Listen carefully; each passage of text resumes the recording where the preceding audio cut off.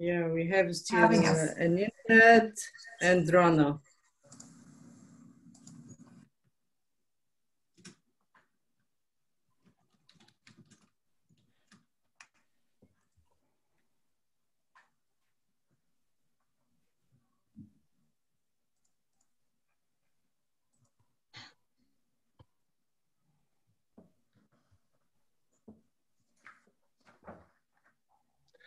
And happy belated International Women's Day.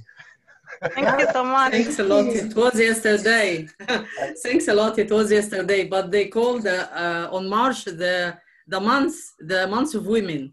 Yes. All March belongs to us. Every month should be for us. Come on. Yes, that's my point. Being the boy in the group, I guess I'd just like to say my personal experience is that the world would be better off if it was run by women.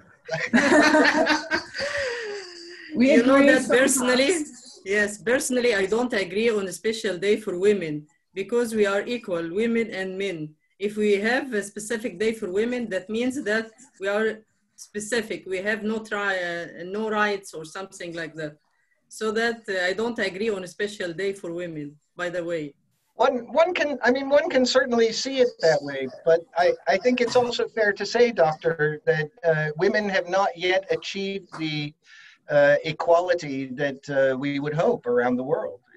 It hasn't happened yet. But a special day, it's a complete confession that we don't have our rights till now. Indeed, indeed. Yeah.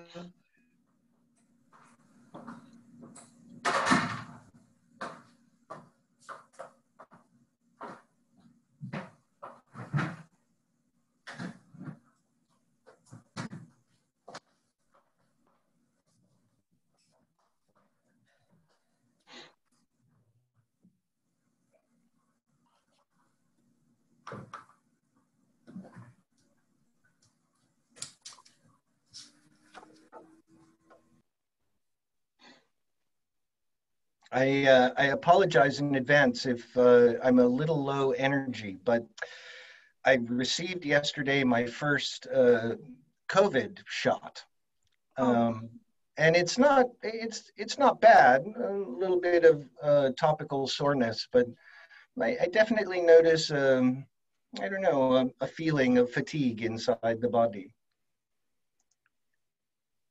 But you know that vaccination is the best way now to stop our lockdown, to stop restrictions, to leave us. It's the only way. You understand?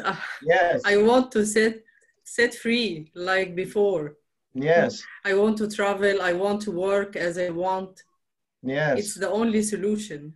Yes, indeed it is. Indeed it is. And I'm happy to say in my country where, you know, we have a lot of people skeptical about vaccines. It seems that more and more now, over 70% are willing to get it. So I think that's encouraging. Here also some calls that it will be dangerous and so on.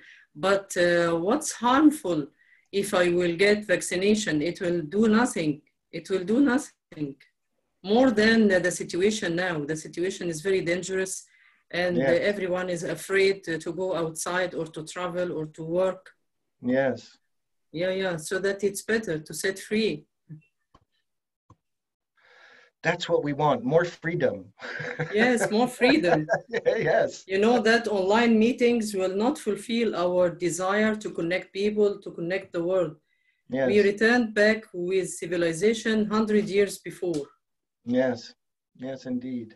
Okay, online is good and so on, but it's not the best way. But at least it's a solution for this bad situation. Yes, we can meet online. But I want to see people, you understand? Yeah, of course. I want to interact. Yeah. Yes. Even for my children. Yes, yes, indeed. Even for children. Yes, I think it's particularly difficult for children because they don't really have a context within which to put it. They just know that they're deprived of the things that they used to really enjoy. And I think that can have a very difficult, that can have a very profound impact on a generation of children. Yes, You know, I have two daughters. My second daughter last year was at the last year of the high school, so that she got the degree of the high school. And this year she entered the university. It's supposed that the last year of the high school would be the last year with friends, and she lost it. And the first year of university, it should be the first year of the university to get friends, and she lost it. She told me that when I will leave. I told her after Corona. Yes, indeed. Yeah, you feel that? I feel, because she's very young. She wants her friends and so on. It's very difficult. It's very, I mean, it's difficult for everybody, but I think for younger people, it's especially difficult. Yeah. Okay. Hello, everybody. Assalamu alaikum. Yeah, alaikum assalam. Alaikum assalam. Hello, Rana. Hello, everybody. So it's 4 p.m. in Cairo now? It's now 3 in Cairo. 3 p.m. in Cairo, 4 p.m. in Baghdad. And 2 a.m. in Norway. Different time. And what time in Norway? What time? 2. What? 2? Yeah, and here it's 8 a.m. I miscalculated. I read, I think 4 p.m. Baghdad. I thought Baghdad was like Jordan. So apparently it's not. That was my mistake. No, I think we're 1 hour ahead of you. Yeah, that's why. All right, so I apologize for being late a couple of minutes. What's the sequence? Who's going to start for 15 minutes each, or what's the 15 format? minutes each. At first, Dr. Peter or Mr. Peter, because he is the only guy here. I'm happy to go last.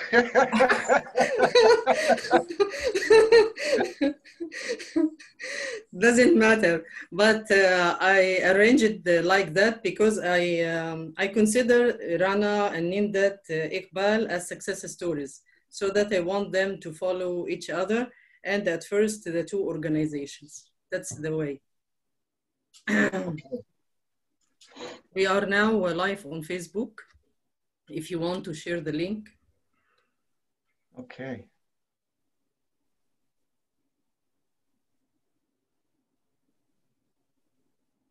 The link is in the chat. The link on Facebook, if you want on the chat.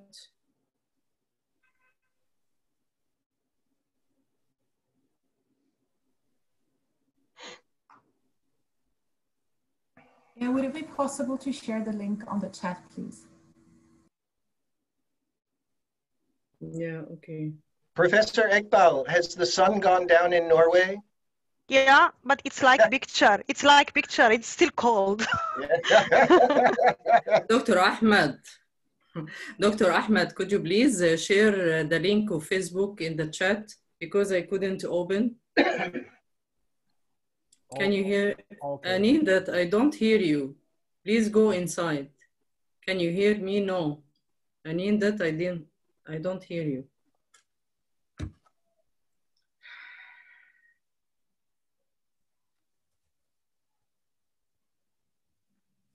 Annie, that. I think someone has already shared the link. Someone shared the link. Dr. Ula shared the link. Thank you. Dr. Ula from Indonesia.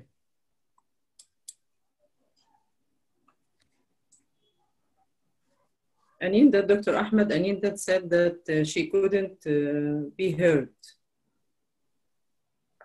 Who, sorry? Dr. Anindat, the fourth panelist. Anindita from India. So what's her problem? The voice. She couldn't join us with voice. She will rejoin. Okay.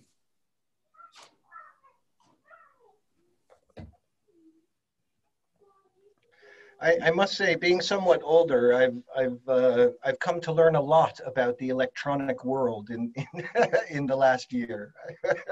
It's nice. It's advantage, by the way.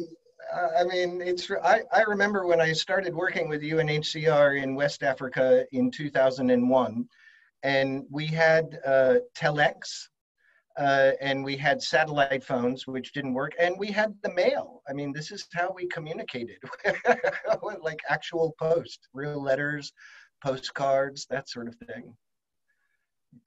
It's quite incredible, the changes over the last couple of decades. Last year, I think I did it better. Yeah, I think I did it better because I read a lot. I wrote my thesis. I think I did a lot of things. Well, that's something to be said for having extra time. Yeah, extra time. In lockdown. Yes.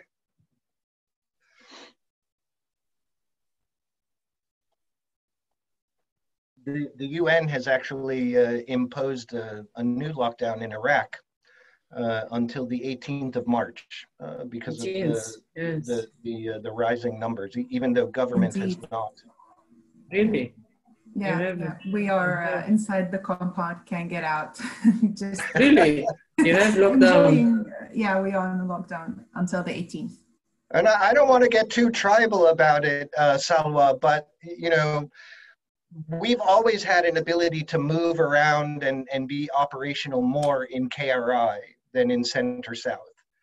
And sometimes we get a little annoyed with you Baghdad people. That's not fair. I lived in KRI for 2 years, so I can tell definitely the easy movement in KRI between the governorates, especially for internationals. It's much easier to be able to go to the field and explore, and unfortunately we don't have this you know, this added value in Baghdad. Yeah. A little bit more challenging to move around. Yeah. Lockdown or no lockdown. So. But here we stopped lockdown maybe 1 year ago, but they asked people to have masks on their faces and so on.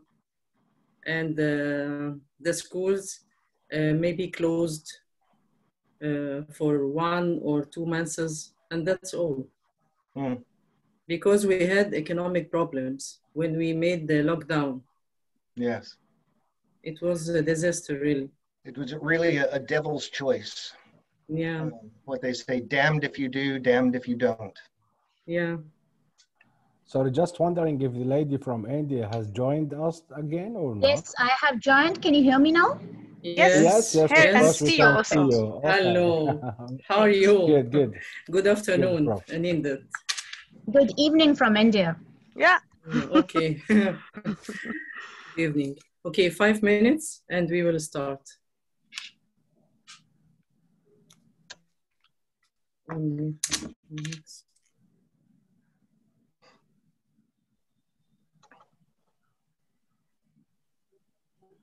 Okay.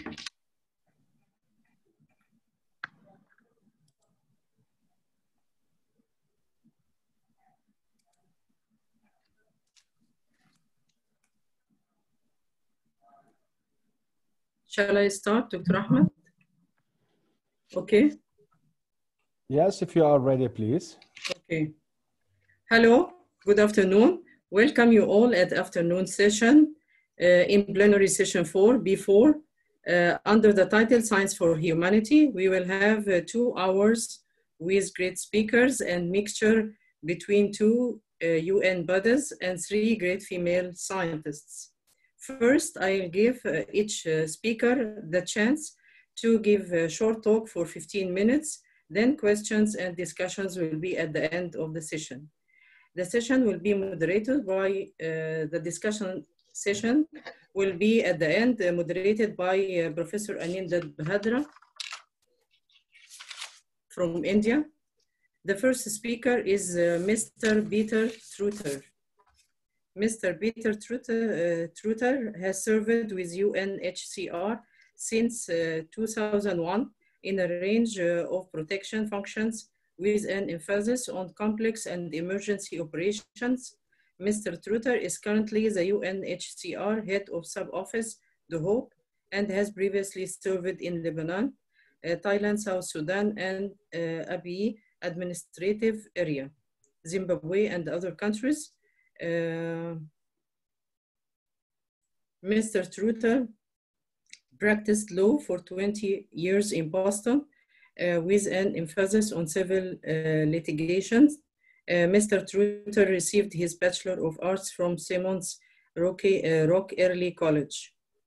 His lecture will be about the criticality of education in displacement as both an individual protection and community support intervention. The floor is yours, Mr. Truter, for 15 minutes. Thank you so much. And I have to confess, I feel a bit intimidated being really a simple country lawyer and a humanitarian field worker in a group of such renowned academics and scholars. And as I mentioned to a couple of the colleagues earlier, I've just had my first COVID vaccine shot, and I'm feeling just a little feverish. So if I'm a bit slow, forgive me. But I'd like to start with profound thanks to the organizers of this truly important forum and the august body of scholars and practitioners that are represented. You know, in a world where science and facts are under increasing attack, and where much progress has been made in mainstreaming support that takes into account the specific needs based on age, gender, and other diversity profiles, but where much remains to be achieved, this is really a welcome initiative, and one we hope that's continued, magnified, and replicated, both through the Women in Science Forum and otherwise.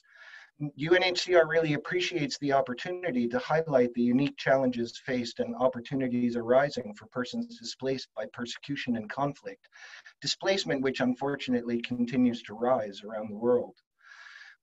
We were talking a bit in the margins about the COVID situation, and certainly the COVID situation has negatively impacted many aspects of our daily personal and civic lives, but it's particularly disrupted education.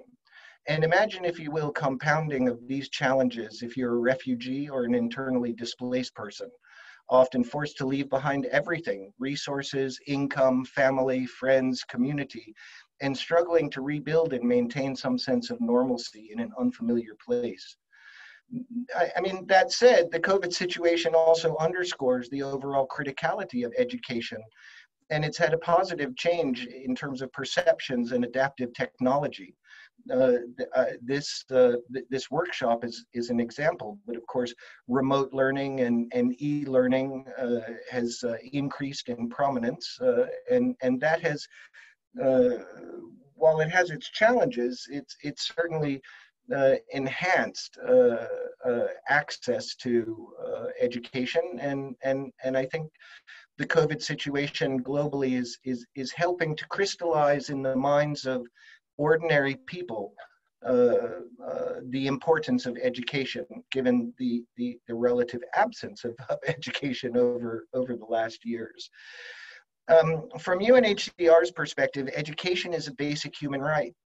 It's enshrined in the 1989 Convention on the Rights of the Child, and in particular in the 1951 Refugee Convention. Education protects refugee children and youth from forced recruitment into armed groups, from child labor, sexual exploitation, and child marriage. Education also strengthens the resilience of communities and empowers refugees by giving them knowledge and skills to live productive and fulfilled and independent lives. At the same time, it enlightens refugees and people hosting refugees and enables them to learn about themselves and each other. And I think of particular importance and relevance to this seminar, education and access to education really shows how refugees and persons in displacement can not only through education support their own betterment, but really contribute to the communities that are providing them protection in exile. And for 70 years, UNHCR has been mandated to provide protection. And that's been 70 years of learning. And over those 70 years, and with 2 Nobel Peace Prizes to its credit, UNHCR and its partners have been mandated to support governments in providing protection and solutions for displaced persons, as well as support in displacement. UNHCR, I think most of you know, was born out of the horrors of World War II and a resolve to secure the most basic human rights. And in these regards, the 1951 Convention, although for purposes of this workshop not ratified by the Iraqi government in principle, Article 22 of the Refugee Convention clearly advocates for inclusion of refugees in public education systems.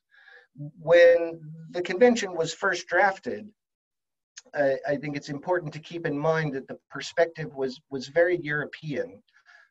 In fact, originally, and not until the 1967 protocol, the definitions and protections in the Refugee Convention were limited to the situation arising in Europe before, during, and after World War II.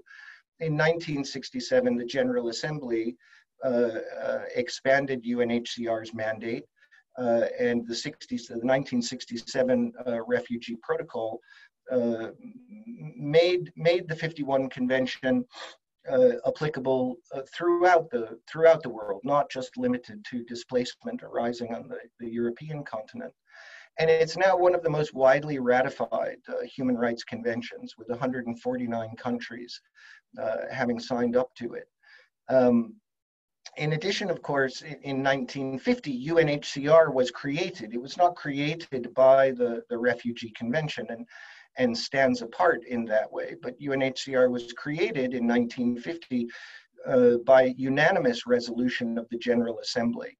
And I think something to keep in mind in terms of global powers understanding the challenges posed by displacement. UNHCR's High Commissioner is the only United Nations leadership position other than that of the Secretary General, which is actually elected by the General Assembly. And I think that underscores what we hope is a continuing appreciation on the part of member states of the United Nations, the importance of securing protections for persons in displacement. Progress on meeting education needs in the context of displacement has been slow. Admittedly, there are gaps and absences. And as I mentioned briefly, in the 51 Convention, Article 22, it merely makes reference to access to public education under conditions not less favorable than those applicable to foreigners generally. That's a bit of legalese, but it basically says, yeah, you can have access to our education, but just like any other foreign person in our country. Similar, by the way, with respect to Article 19 and the recognition of degrees and liberal professions to allow professionals to have their degrees earned in their home countries recognized in their countries of asylum. As we sit here today, there are about 90 million displaced people in the world, about 20 million of whom are refugees outside of their home countries and who've been forced to flee persecution on the basis of race, religion, nationality, political opinion, or membership in a particular social group. That fifth category would include, for example, people with an LGBTI profile, marginalized minority communities that might not fall within the definitions of race or religion. And indeed, I recall many years ago, Hillary Clinton suggesting that women, at least in certain displacement contexts, could simply by status of their gender be considered refugees because of the severe degrees of persecution they've experienced. For example, women in Afghanistan. In addition to these 5 grounds for recognizing persecution and therefore falling within the definition of the 1951 convention, the mandate of UNHCR was expanded by the General Assembly to include providing support to people who have fled generalized violence and insecurity. That would be, largely in the context, for example, of civil wars, and touches on the more complicated question of internal displacement, people who are displaced within the borders of their home country. Despite the hopes at the end of the Cold War, and I remember those as a student very well, the trend of rising internal and cross-border conflict has led to increasing displacement, basically an increase of around 7 to 10 million individuals a year, with solutions for permanent solutions for, excuse me, for very few of them. And I think another phenomenon that we've seen over the last several decades is the increasingly protracted nature of displacement. It used to be that maybe you might be displaced for 6 months or a year, and there, of course, the impact on your life and for purposes of this workshop on education were certainly severe. But imagine, if you will, if you've been displaced for 10 years or 15 years or 2 generations, as it were. And that increasingly protracted nature of displacement has led to increasing disruptions in education, and something I hope that we can all continue to work to improve. Among the 20 million refugees worldwide today, about 40% are girls and boys. And while 77% are enrolled in primary school, that's quite a good success. Some of those are government schools, some of those are private schools, some of those are schools set up by humanitarian actors like UNHCR or other non-governmental organizations. Only about 31% are enrolled in secondary schools, and less than 3% are enrolled in higher education. And sadly, girls are particularly underrepresented, with about only 20% of those enrolled in secondary education. I'm reminded of a time when I was working in South Sudan during the civil war that followed independence in 2012 and 2013, when I came to learn that in that context, and of course it's different in the Middle East and in other parts of the world, but in that context, it was more likely that a young woman was going to die in childbirth than that she was to achieve a 4th grade education. And while we're talking here, of advanced learning of science and higher education, I think it's always important to keep in mind that these scholars come from somewhere. So for UNHCR and our current strategy that goes through 2030, while we hope to increase the numbers of refugees in tertiary education. Mr. Peter, 1 minute. Yes, 1 minute. Around, 1 minute, please. Yes, okay, to around 15%, it's going to be a tough road.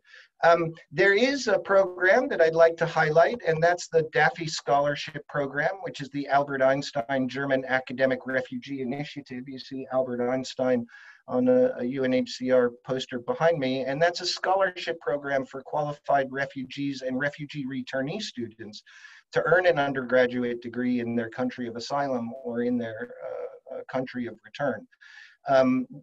This program has a remarkable history in Iraq, and in particular in KRI. And here I'd just like to say a quick word of appreciation to our government counterparts in Kurdistan, because notwithstanding that Iraq is not a party to the 51 convention, the KRG has really supported all of the critical elements of the 1951 convention, including access to asylum and access to education. There are challenges, language challenges, curriculum challenges, recognition of degree challenges, but what we find is most important is with academics, with government counterparts, these challenges, as long as there's goodwill, can be worked through. In Iraq, we've been working with the DAFI program for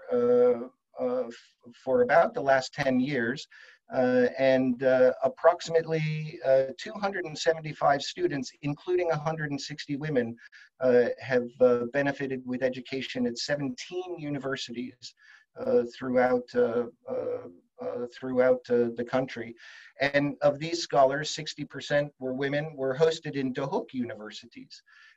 So a shout out to our colleagues in Duhok. And I would just like to highlight, in terms of the impact on protection, two DAFI scholars who are Syrian refugees, Nergiz and Ava.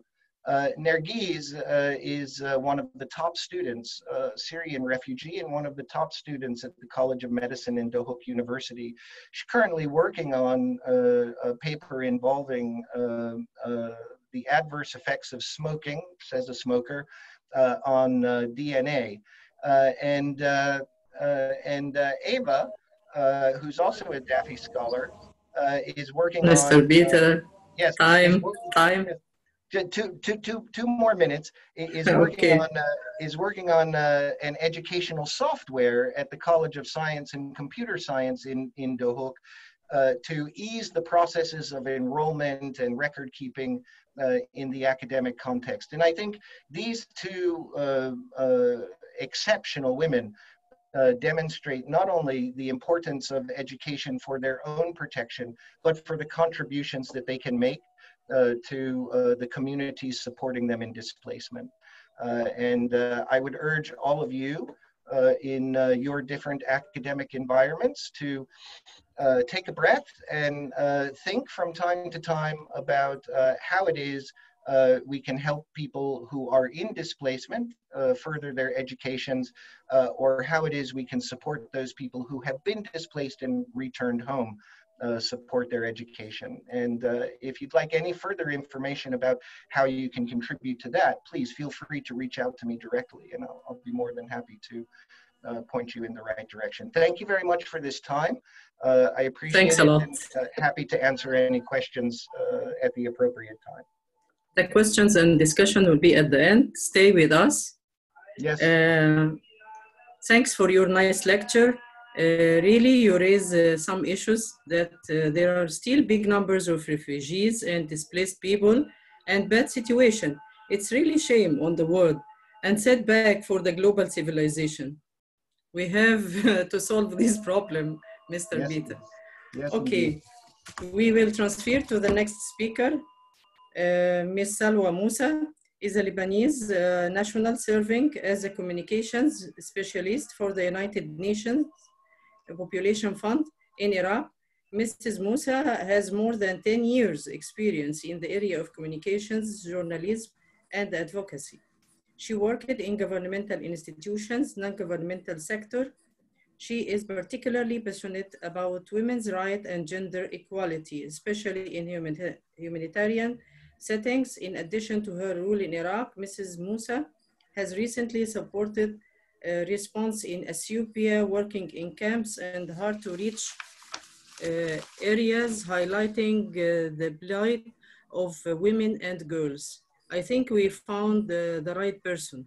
Throughout her career, she organized several advocacy campaigns for the United Nations Relief and Works Agency for Palestine refugees in the Near East in Lebanon and Syria. She worked on donor relations and documented the humanitarian crisis in Syria.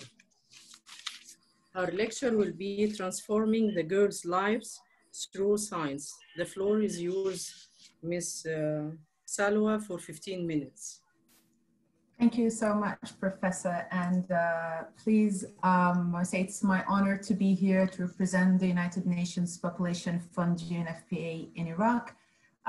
We are really pleased to be able to have this platform to share our thoughts, our program, especially those related to young girls and the impact that science can have on their lives and helping them to reach their full potential. I have a short presentation that I have prepared for you guys. So if you allow me to share the presentation. Can everyone see the presentation? Yes, go ahead, please. Yes. Thank you. All right.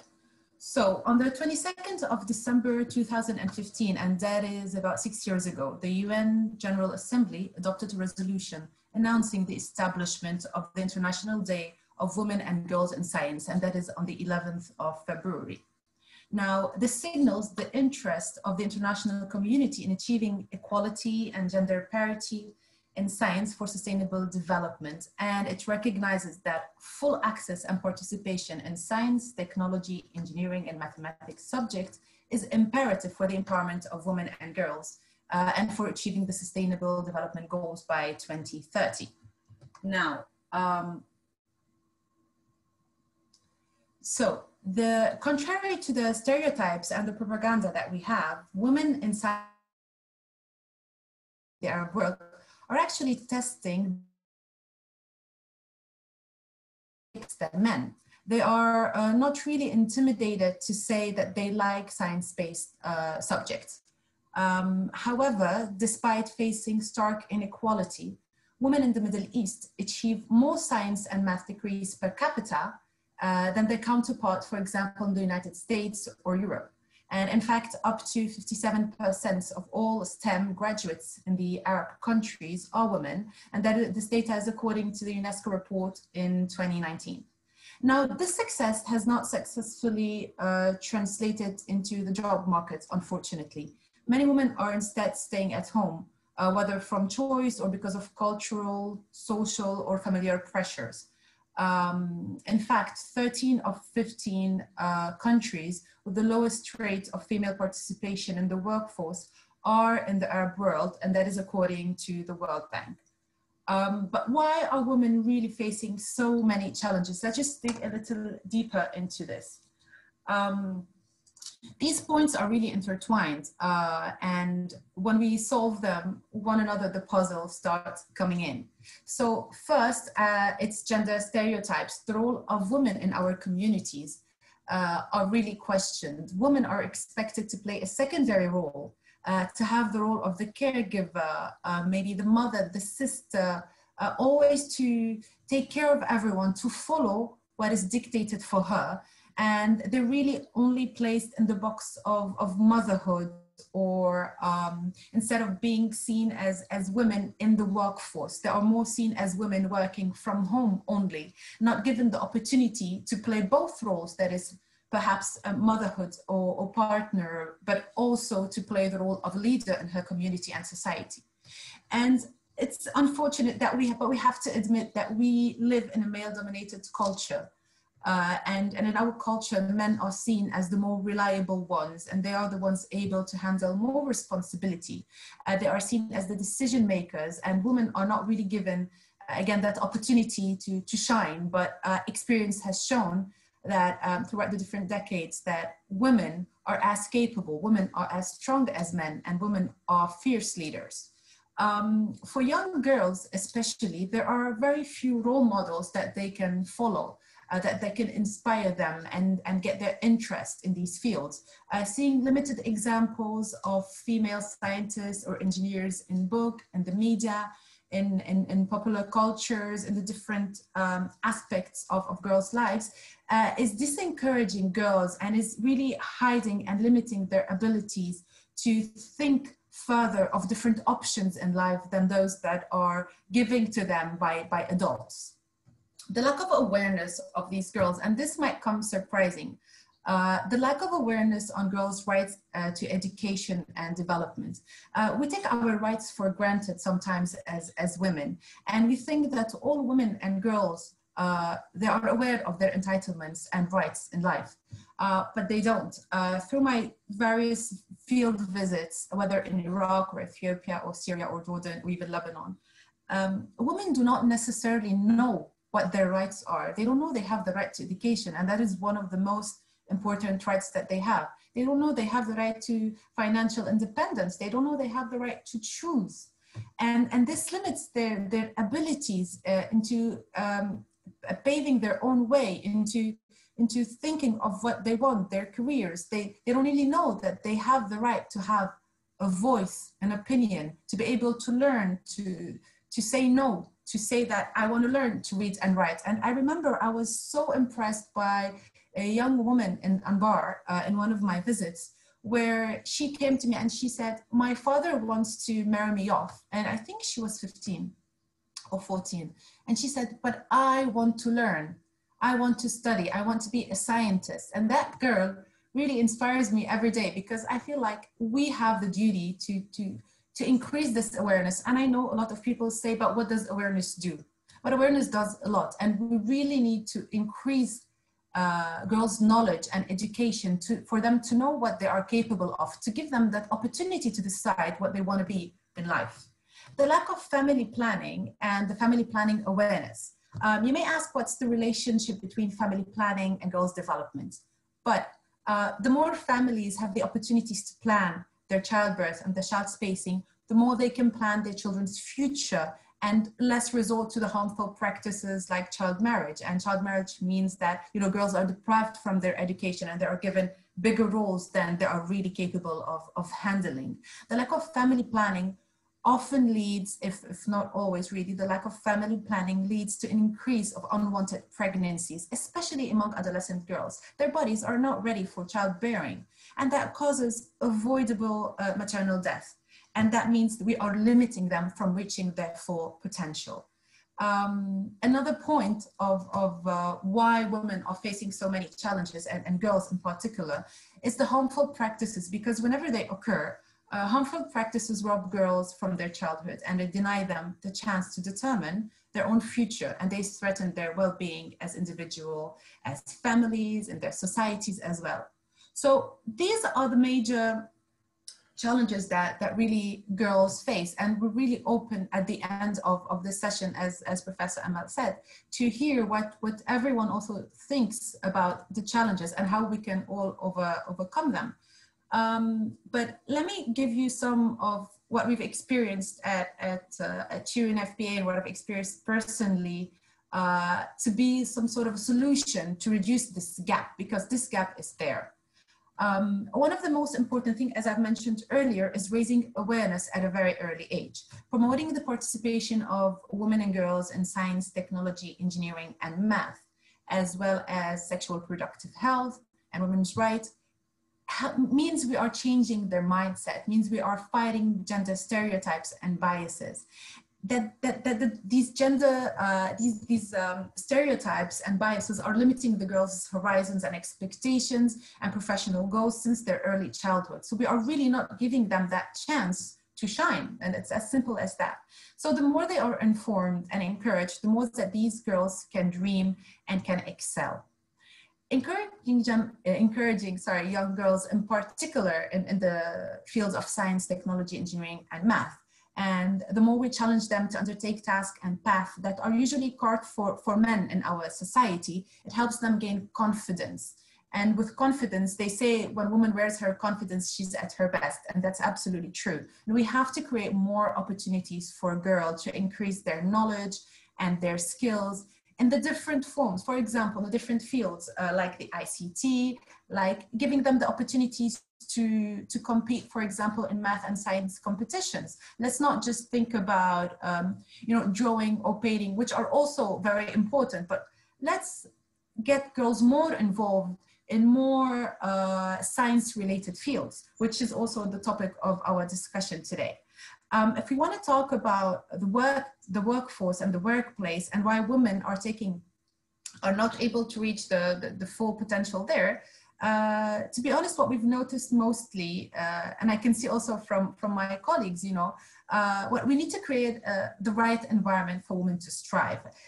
For example, if we talk about mothers have kids and they need to have a good childcare system. We need to be open and flexible with women because they are wearing two hats. They are wearing the leader, they're wearing the cap of the woman who is a hard worker, but they are also wearing the cap of the woman who is raising children, who is creating life, who is creating and helping build with her husband as a family, a new generation. So we really need to make sure that we understand the needs of women and girls, young girls who are also, you know, studying, but also working. We need to be flexible in understanding these challenges. Mentorship programs are also very important. Girls need to have mentorship programs at an early age, and most important of all, giving them that opportunity of leadership, again, with tasks, with internships. Let's teach them, let's have successful women help other women. Let's have successful men showing women that they can succeed. And finally, one of the things that we have noticed, and that I can tell, especially in the Kurdistan region, women are overcoming, you know, the obstacles that we mentioned earlier by launching their own startups from home. They're leveraging the internet, especially amid COVID-19, and they're engaging through online platforms to reach new markets. In fact, 1 in 3 startups in the Arab world are founded and led by women. And as I mentioned, I noticed in the Kurdistan region that we have a lot of startup women, and women are supporting one another, and they're encouraging one another, and they are sharing. We need to do that more across the Arab region, across the world, because if we don't, you know, take care of one another, we cannot expect others to do it.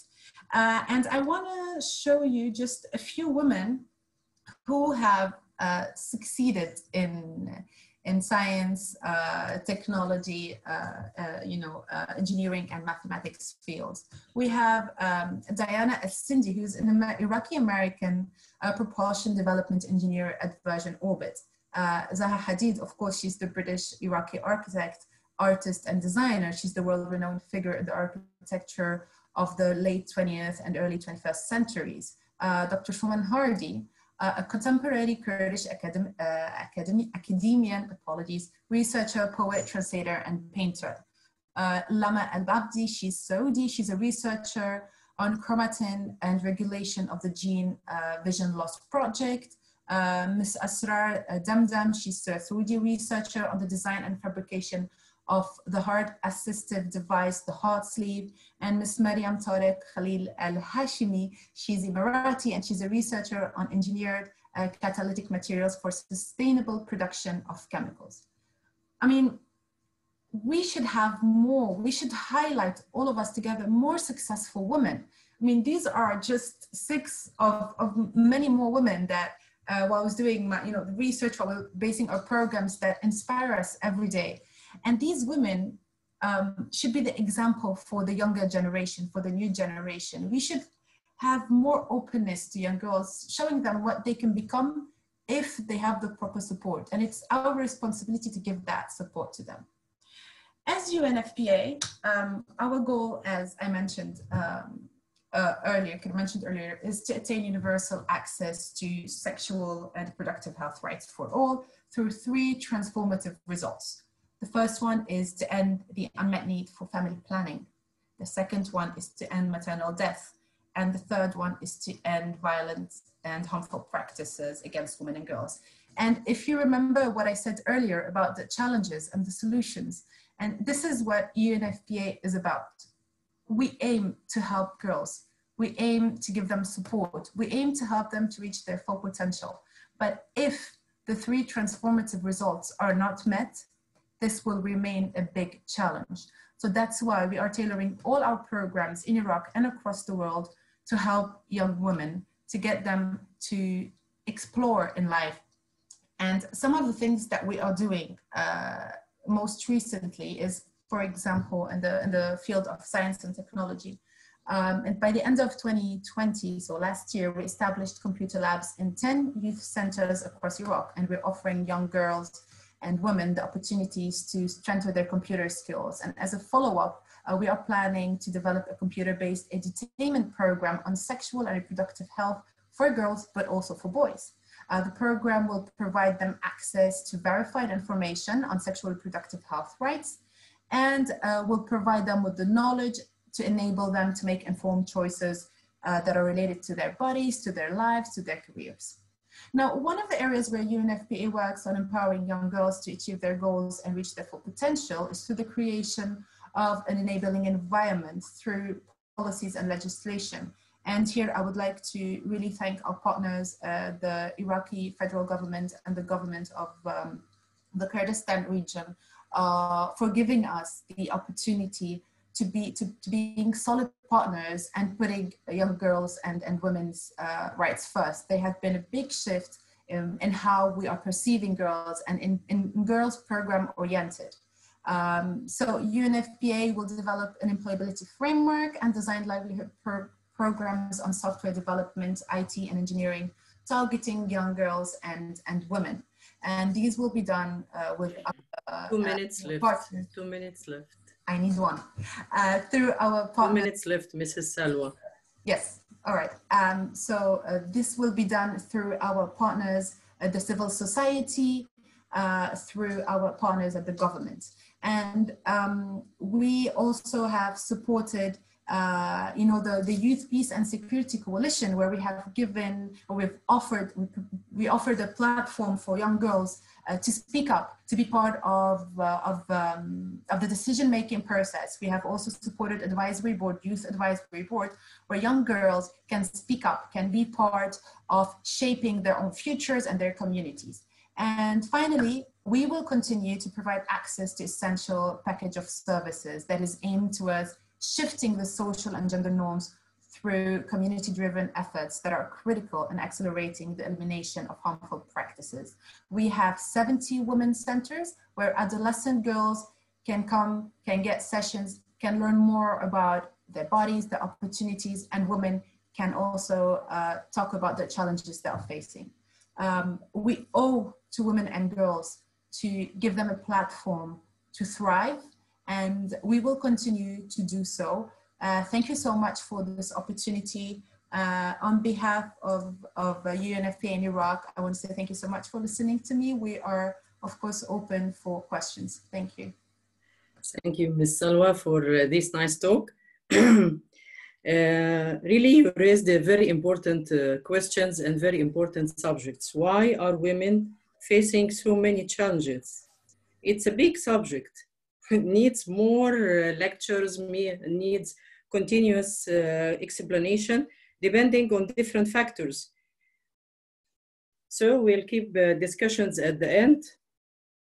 And now we will transfer to the other part of our session today, which is divided into two sessions or into two sections. The first section belongs to UN bodies and so on. Then the second one will be about success stories and life stories of great female scientists from different countries, where our first speaker for that part will be Professor Rana Dajani from Jordan. Her lecture will be about terror and hope, the science of resilience. Professor Rana Dajani is a professor at Hashemia University in Jordan and currently a fellow at the Gibson School of Leadership at the University of Richmond. She is the founder of the famous global educational program, Wheel of Reading. She is founder of mentorship program, 3 Circles of Alimat. She is a recipient of many national and international awards. She is a member of many international and national organizations. She is prominent scientist, good mother for 4 kids, leader, and social entrepreneur. She is also the author of the book 5 Scarves, Doing the Impossible If We Can Reserve Self-Faith. Why can't we redefine success? Okay, the floor is yours, Rana, for 15 minutes. Thank you very much. We can't hear you. Okay. Yeah. Good morning, everybody. Assalamu alaikum wa rahmatullah. Thank you for inviting me to be part of this panel and to share my experience of my research and what we can do as scientists within our communities and within our societies. Hopefully you can see my PowerPoint, and we will begin the slideshow. All right, so the title of my talk is Terror and Hope, and actually we will see why I gave it that title. It's the title of a movie that was recently nominated for the Academy Awards as a documentary on the science of resilience and how scientists have a very important role in helping humanity in terms of atrocities, but also in terms of programming that can make a difference in the lives of children and refugees. And I'm going to speak about the Syrian crisis because, as Amal mentioned, I'm half Palestinian from Jerusalem and half Syrian from Aleppo, and I'm a citizen of Jordan. And as all scientists, what we do is we see what everybody sees, but we think what nobody has thought. That's the hallmark of being a scientist and the hallmark of being human and why we survived as a species. So when the Syrian crisis spilled over into Jordan in 2011, within the majority of the children, as was mentioned earlier in terms of statistics, were children, and children out of school, and children, especially now with COVID, going through a lot of challenges, most importantly, mental health, because of the impact of the war, the trauma, and the displacement. It became imperative that we try to help alleviate that stress. Many programs focus on providing food and shelter and basic health, but there are other needs for these children and their families which relate to their mental health. And so a number of programs were rolled out by international organizations among refugees. One of them was called the No Lost Generation program run by Mercy Corps.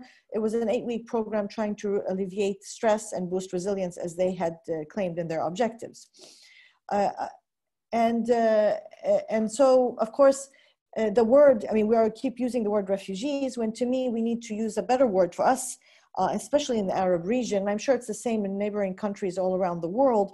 These boundaries that were set by colonizers are artificial boundaries, and actually the children and the families that come across the border because of war are actually friends and family.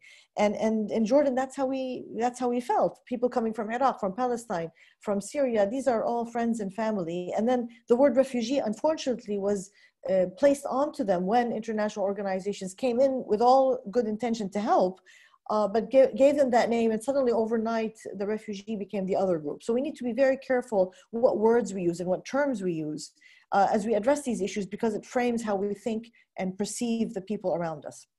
So the research that we did to evaluate this program had 3 very important innovations.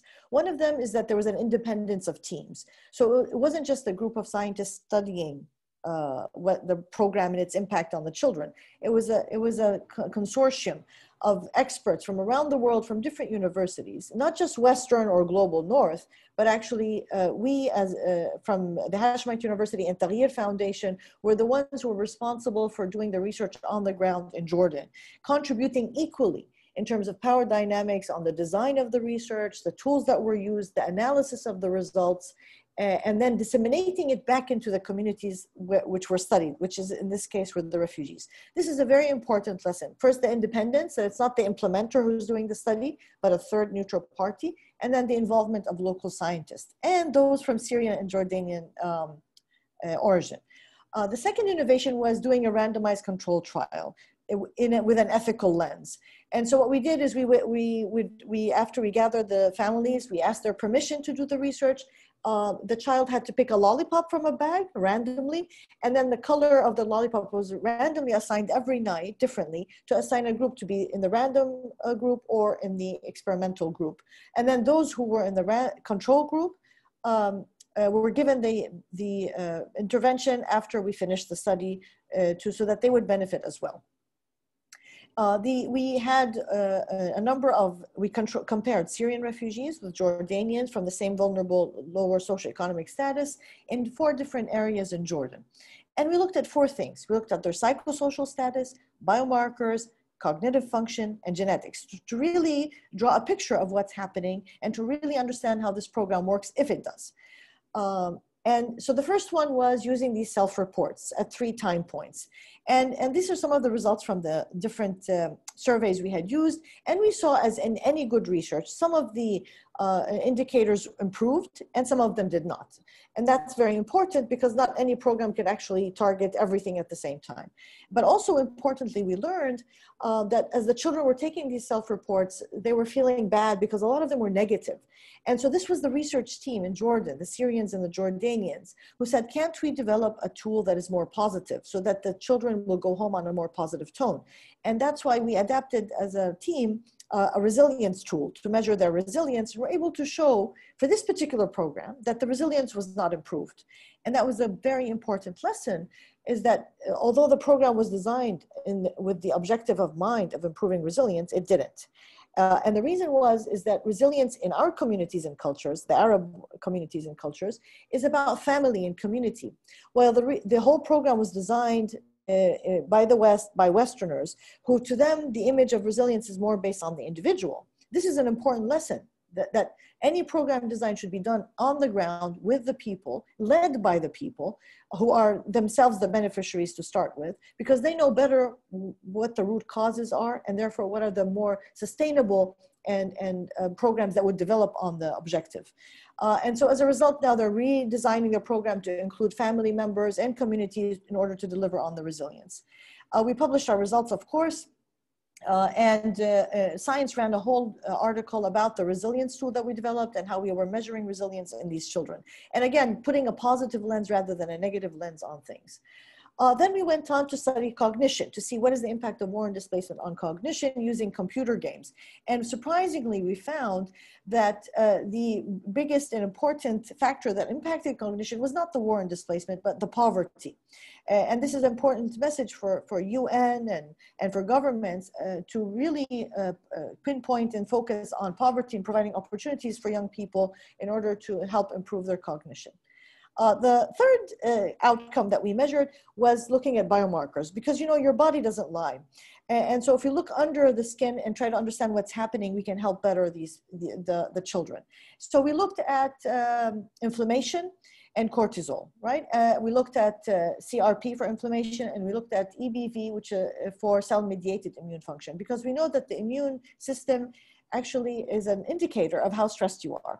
However, we were not able to find any impact on the immune system in our particular sample with this particular program. And so we looked at cortisol. We know cortisol is a stress hormone, and you secrete it when you're stressed. And if your stress is less, it decreases. It has its own trajectory depending on the intensity of the stress and the trauma. And so we took hair samples in addition to the blood to look at cortisol. And this was kind of fun because the kids got a free haircut. And this free haircut kind of approach was also an idea from the Syrian refugees themselves, saying that we can do this is fun. And at the same time, we can learn about science and how cool science is. And we were able to show for this program that the cortisol levels actually went down as a result of the intervention. And we shared these results back with the community, which most scientists don't. They just publish, and they don't go back to the research community itself, the children that they evaluated or the families or adults, and share with them what happened, so that the child can see the importance of science and evidence in developing better programming. And most importantly, it gives them agency, that they have a control over their lives. They're not just victims waiting for some international organization or government to come and save them, that they have some ownership on their future and can develop their own solutions. So this is the research team that worked with us on evaluating the Mercy Corps program. But science doesn't stop here. When you answer a question, 10 more questions come up. So we were now interested to look at epigenetics. And what is epigenetics? It's the impact of the environment on your genetic material. Not that it changes the sequence of your DNA, but it impacts how it is expressed, how cells deal with trauma. So we already know from mice that if a mouse is being taken care of by a mother, in a high nurturing mother, the mouse will grow up to be a relaxed adult. But if a pup is cared for by a low nurturing mother, the pup will grow up to be an anxious adult. And we know that this is reversible because it's just making changes on the DNA as an impact of the environment. And so we wanted to see and study the cortisol response, which I mentioned is an indicator of stress, because we know that the cortisol receptor in your brain reduces the level of cortisol to bring it back down to normal after you're being stressed. And we know that epigenetics, the impact of the environment, can affect the expression of this receptor, meaning making it more or less. And we know that this is growing up as an anxious mouse, if the mother is low nurturing, has an evolutionary advantage because now you're more alert to your environment to protect yourself. And we know that these studies are also reflected in humans, although we couldn't do the same, scientists couldn't do the same experiments in humans because of ethical reasons, but different types of studies have shown that there are epigenetic tags that affect behavior as a result of the interaction with the environment. And so we wanted to look at some genes to see association of genetic variants with trauma exposure. and mental health and resilience, and to see if these associations change because of the intervention.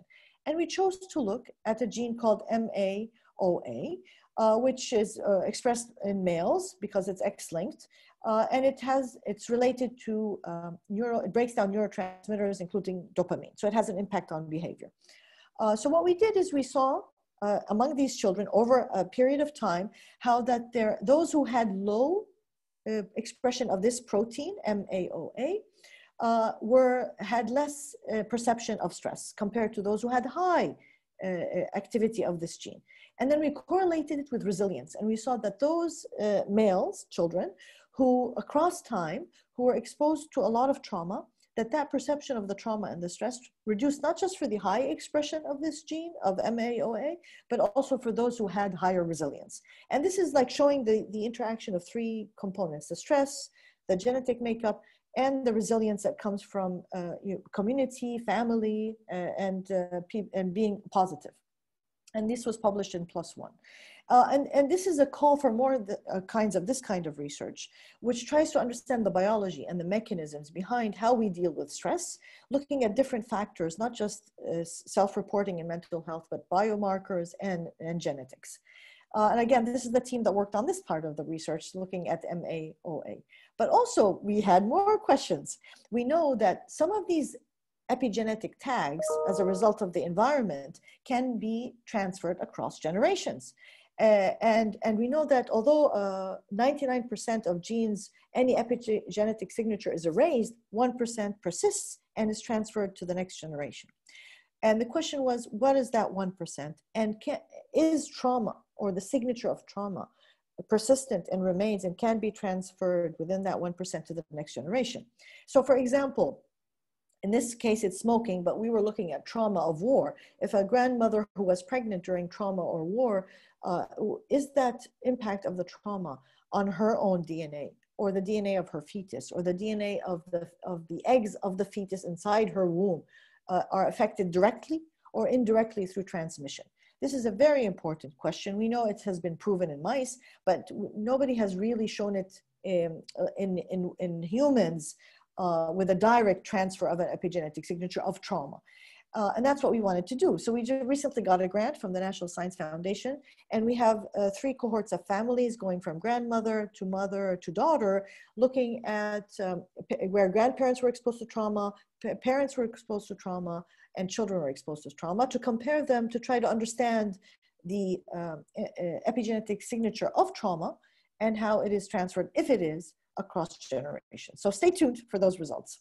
And my daughter calls this the immortal kiss of our grandparents. And this is not to look at just the negative impact of trauma. Again, we always ask the negative because it's always sensational. We are here also focusing on the positive. How can this experience, which is happening all the time across millennia, how can it boost my resilience, right? How does it make me cope better with the surroundings around me? So to take advantage of that positive tone. So all our work was actually featured in a documentary, hence the name, Terror and Hope, that was won a number of awards and was nominated for the Academy Awards. And I urge you to look at it because it's one of the unique movies that shows how science is delivering on its original goal of helping humanity in a very ethical way. And I just want to share, as I conclude now, how as scientists, in Jordan or the developing world, we can do good science that is published in peer-reviewed journals and in top-notch journals. And it's all about creating an environment inside the university and research institutions of feeling responsible and agency, of freedom of exchange of ideas, and of having a will, and that nothing is impossible. And I think today with COVID-19, we see that this is even the silver lining. I'm always the positive person, is that we can, because now we have access through webinars and conferences online. We can interact with a lot more people. We can create collaborations. But more importantly, we're realizing in COVID-19 that the earth is flat. Every person counts in terms of contributing to science, because everybody wants to know how COVID is affecting everybody else. So everybody is unique. As a woman, you are unique. As somebody coming from from the Arab world, you are unique. As a refugee, if you are unique, and you have something special to contribute to society. So have confidence in yourself, and try. And if somebody says you're just a drop in the ocean, you answer them and tell them, but what is the ocean? But millions of drops. So there you have something that you can help solve. You have something you can help to contribute to, and that's what I did. It's not just also in your lab and in your classroom. Think beyond. So even a scientist who does what I do, we notice other things. Again, seeing what everybody sees, but thinking what no one has thought. And so I developed the program We Love Reading to change mindsets through reading to create change makers. And this is very powerful, especially today with COVID-19 and vulnerable communities and displacement, where there are no schools, there's not enough internet and technology. And it's all about an adult reading aloud to children in their native tongue, in an open space. You can take our training, it's in 10 languages, and you can be part of the We Love Reading movement that is spreading and has spread now to 61 countries around the world. And it recently won the UNHCR Nansen Refugee Award as a good program, as a placeholder for education in times of displacement and war. And to share more of my story, I've written a book called 5 Scarves Doing the Impossible. It was reviewed in Nature. It's in English and it's in Arabic, and I'll put the link in the chat. And I urge you to write your stories. The speaker before me, Salwa, talked about role models. We need more role models that look like us, that dress like us, that speak like us. And so you have to, this conference is showcasing these role models, but we also want everyone to write their story. We owe it to ourselves, we owe it to the future generation, so that they hear the story from our pen and pencil and not from someone else. I'm going to share this last movie with you.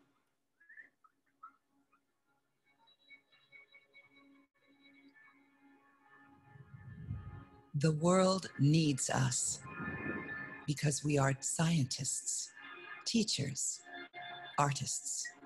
We are in all walks of life. We are also the daughters, the wives, the mothers, and above all, we are humans.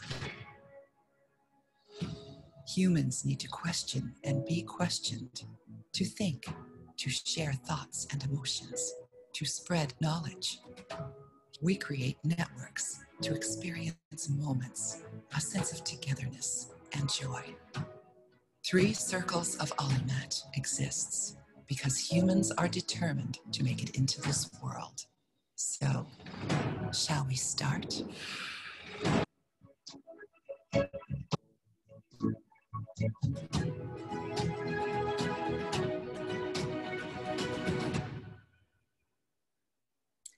So this is a mentoring program that we developed, and I invite you to be part of it. Thank you very much. Thanks a lot. Thanks a lot, Rana, for this nice talk as usual. I enjoyed very much, really. Please leave the link of your study on chat because Mr. Peter wants it. Please. Absolutely. I'll put all the links now in the chat. Okay. From terror and hope, we will leave discussions at the end. From terror and hope to another nice lecture from India, from Professor Anindad Bahadra. Professor Anindad Bahadra is a behavioral biologist at the Department of Biological Sciences in Calcutta. She founded the Dog Lab, which is engaged in studying the behavior ecology abilities of dogs. She is particularly interested in understanding the evolution of the dog-human relationship. Dr. Bahadra is the recipient of INSA Young Scientist Award, SERB Women Excellence Award, and the IAB Young Scientist Award. She was involved in the founding of the Indian National Young Academy of Sciences.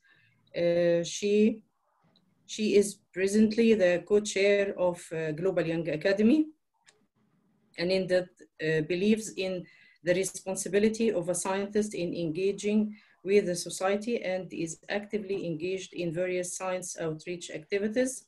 She is currently the Associate Dean of the International Relations and Outreach Programs at her institute. Her lecture will be about just another young girl with dreams to be different. You are different, Anindat. Go ahead for 15 minutes. Thank you, Amal. I will keep my video off because that helps the internet connectivity at times. So I thought Amal wanted me to talk about my journey. So I thought I'll give you a brief story of my life. The image on the slide is a representation because I used to be a dancer at one point of time, and I always dreamed in color. So I thought this represented me to some extent. It's a drawing I made a long time back. So when I was a little girl, I grew up in a big joint family with grandparents and uncles and my parents, and I was the family's darling because I was the only kid in the house. And my family firmly believed in the importance of education, and there was absolutely no running away because you were a girl. And I was sent off to a good school with this dream that I would eventually become a doctor. My family didn't have a doctor, and everybody wanted me to grow up into a doctor. And I heard it so many times since I was age 3 or something that it was ingrained in my head that I want to be a doctor too.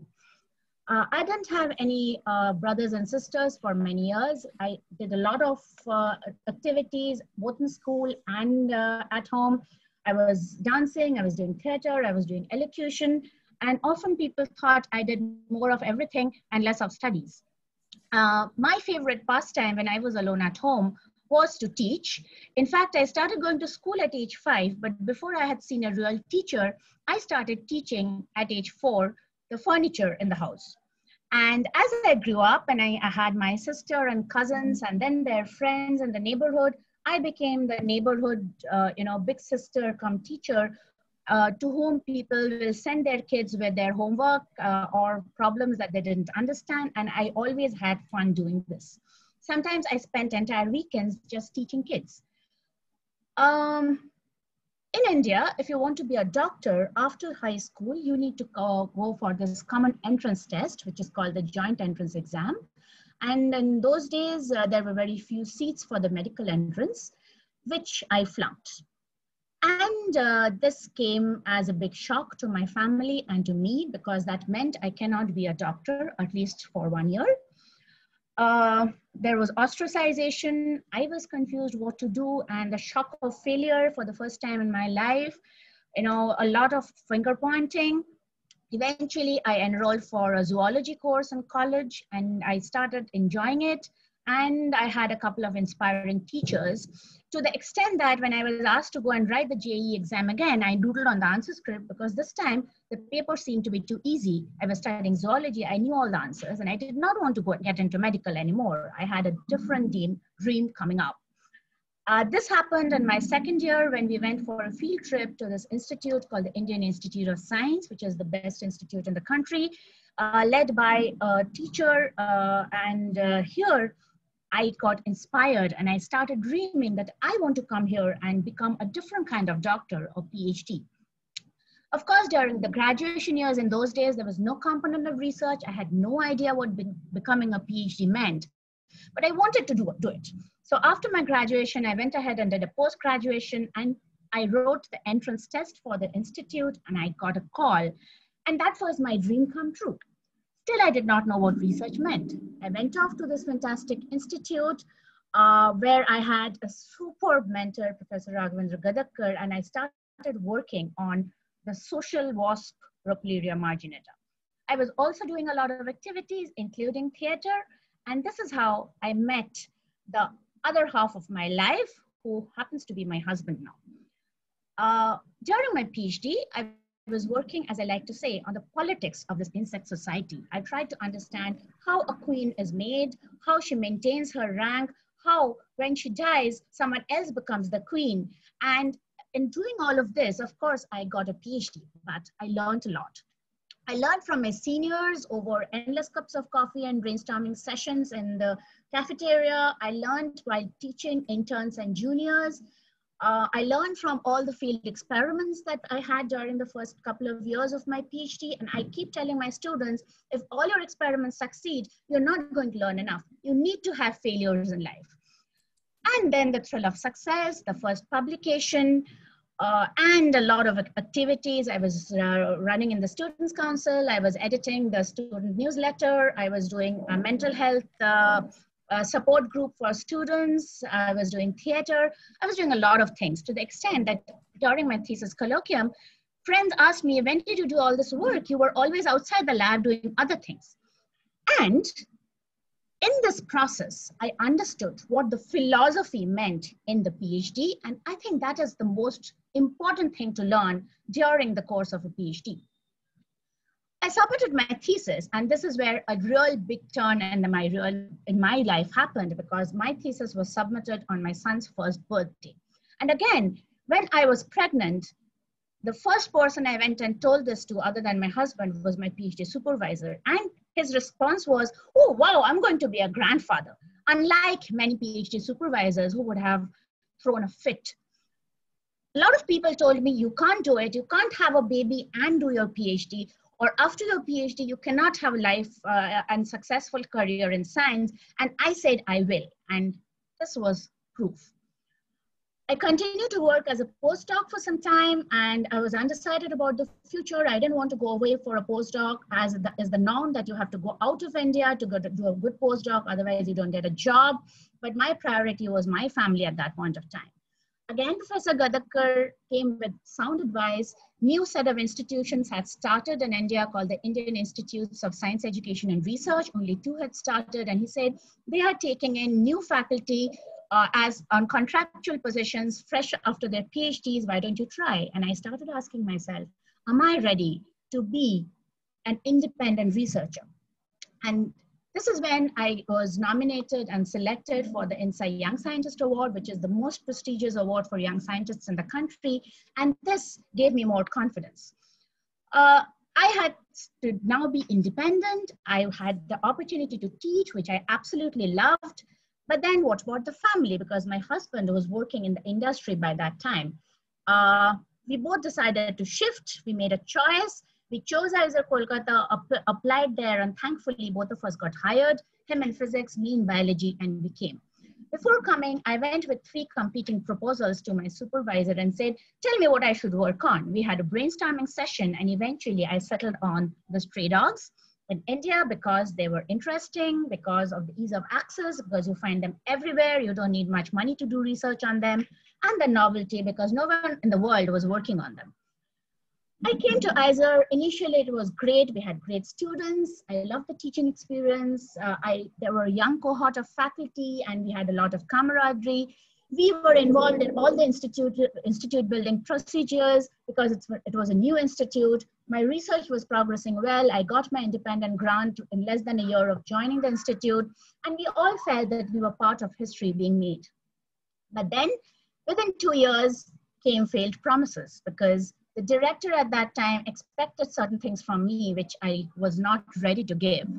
And that I was also very outspoken. And this is what led to the starting of my struggle for survival, also at the time when I was expecting again. And then I continued to have a lot of dreams. I have written about this extensively, and I'm not going to go about all the negative stories, but let me just tell you that as a woman, I was struggling much harder than anyone else, and I was struggling because I was a woman. And then towards the end of 2011, I gave birth to my daughter. I hardly even got my scheduled maternity leave because I was threatened I'll lose my contractual position if I took my full-term leave. I came back, I taught, I continued my research. The director changed, but my struggle continued. From one contractual position, I was given a termination letter. There was a lot of feedback, and then I was reinstated, and I again got a contractual position.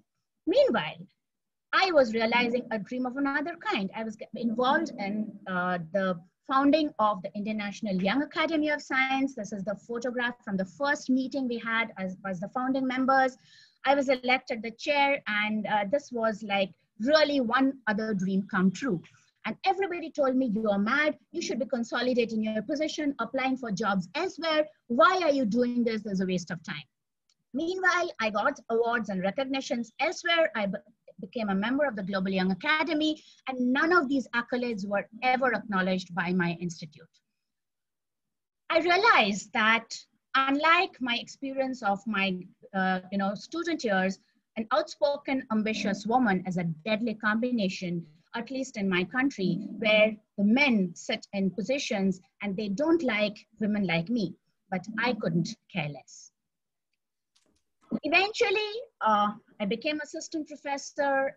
I did not have any service record for the 6.5 years of service I'd given to the institute for all the papers, grants, students, which I had gone through. But I kept dreaming, kept working, and I couldn't give a damn.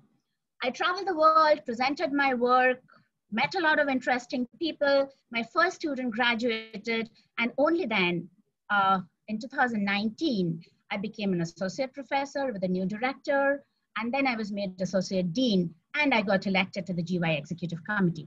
Meanwhile, I was constantly doing outreach, and whenever I did these events in remote areas and schools and all kinds of places, people told me, why on earth do you waste your time? You know, this will not pay, this will not give you a publication, stop it. And I told them, SDG 4, that is what matters.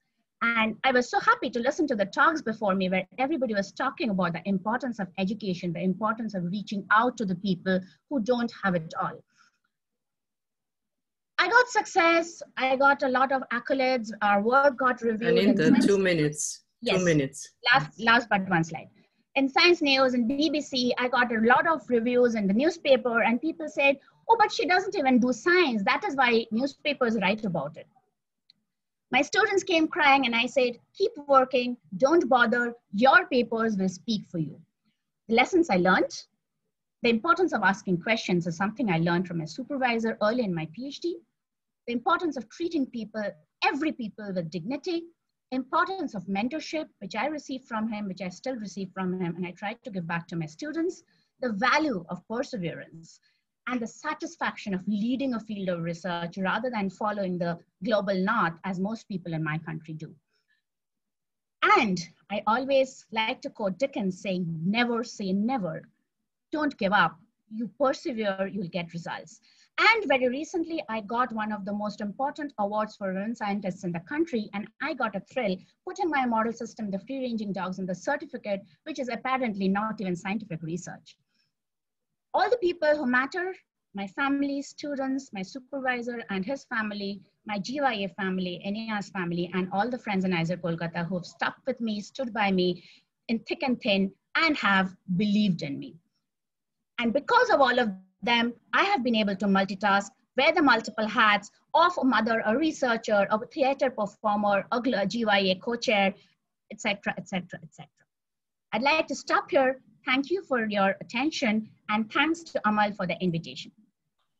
Thanks a lot, dear friend Anindat, for your lecture and full productive life story. Keep working, go ahead. We'll transfer to another inspiring lady and scientist, Dr. Iqbal, now from Norway. She is from Yemen originally. Dr. Iqbal received her PhD in biochemistry from Malaysia, sponsored by Organization for Women in Science for the Developing Countries, OST. Her main research interest is in biochemistry, food, antioxidants, and nutrition. Dr. Iqbal, she is the president of Yemeni Association for Science and Technology for Development, OST National Chapter in Taz City. She was selected as one of 5 winners of the 2014 Elsevier Foundation Award for Early Career Women Scientists in the Developing Countries, Chemical Sciences. After the war in Yemen, Iqbal was selected to be a visiting scholar in Malaysia. Then she was appointed as an associate professor at University of Agder in Norway. In September 2018, she had been selected as TWA's Young Athlete for 2018-2022. In May 2019, she was selected as member of Global Young Academy for 5 years. She has big CV, but I will leave the floor for her to explain and to tell us her story. The floor is yours for 15 minutes. Thank you so much.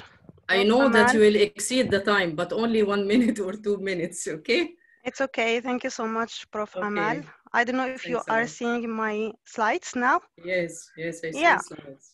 Okay, so thank you so much for inviting me to contribute in this wonderful event.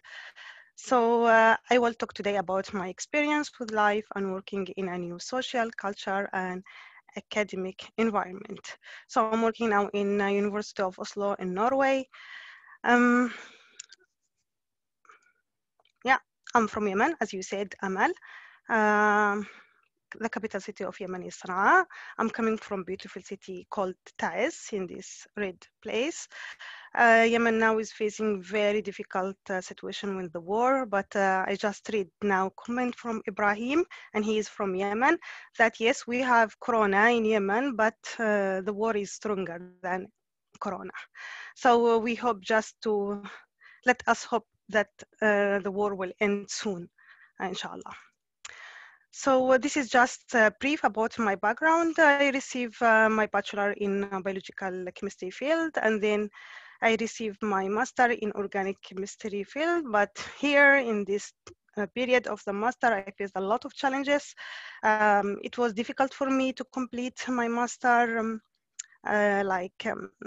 I had a lack of equipment, lack of chemicals, and you know that we should buy everything by ourselves. So wait long time to receive the chemicals coming from outside of Yemen. And after I got some result, I should send my result to Egypt to do some analysis, and then it takes long time for me. And before my defense, my supervisor died. So it was really difficult for me to receive the master for 5 years.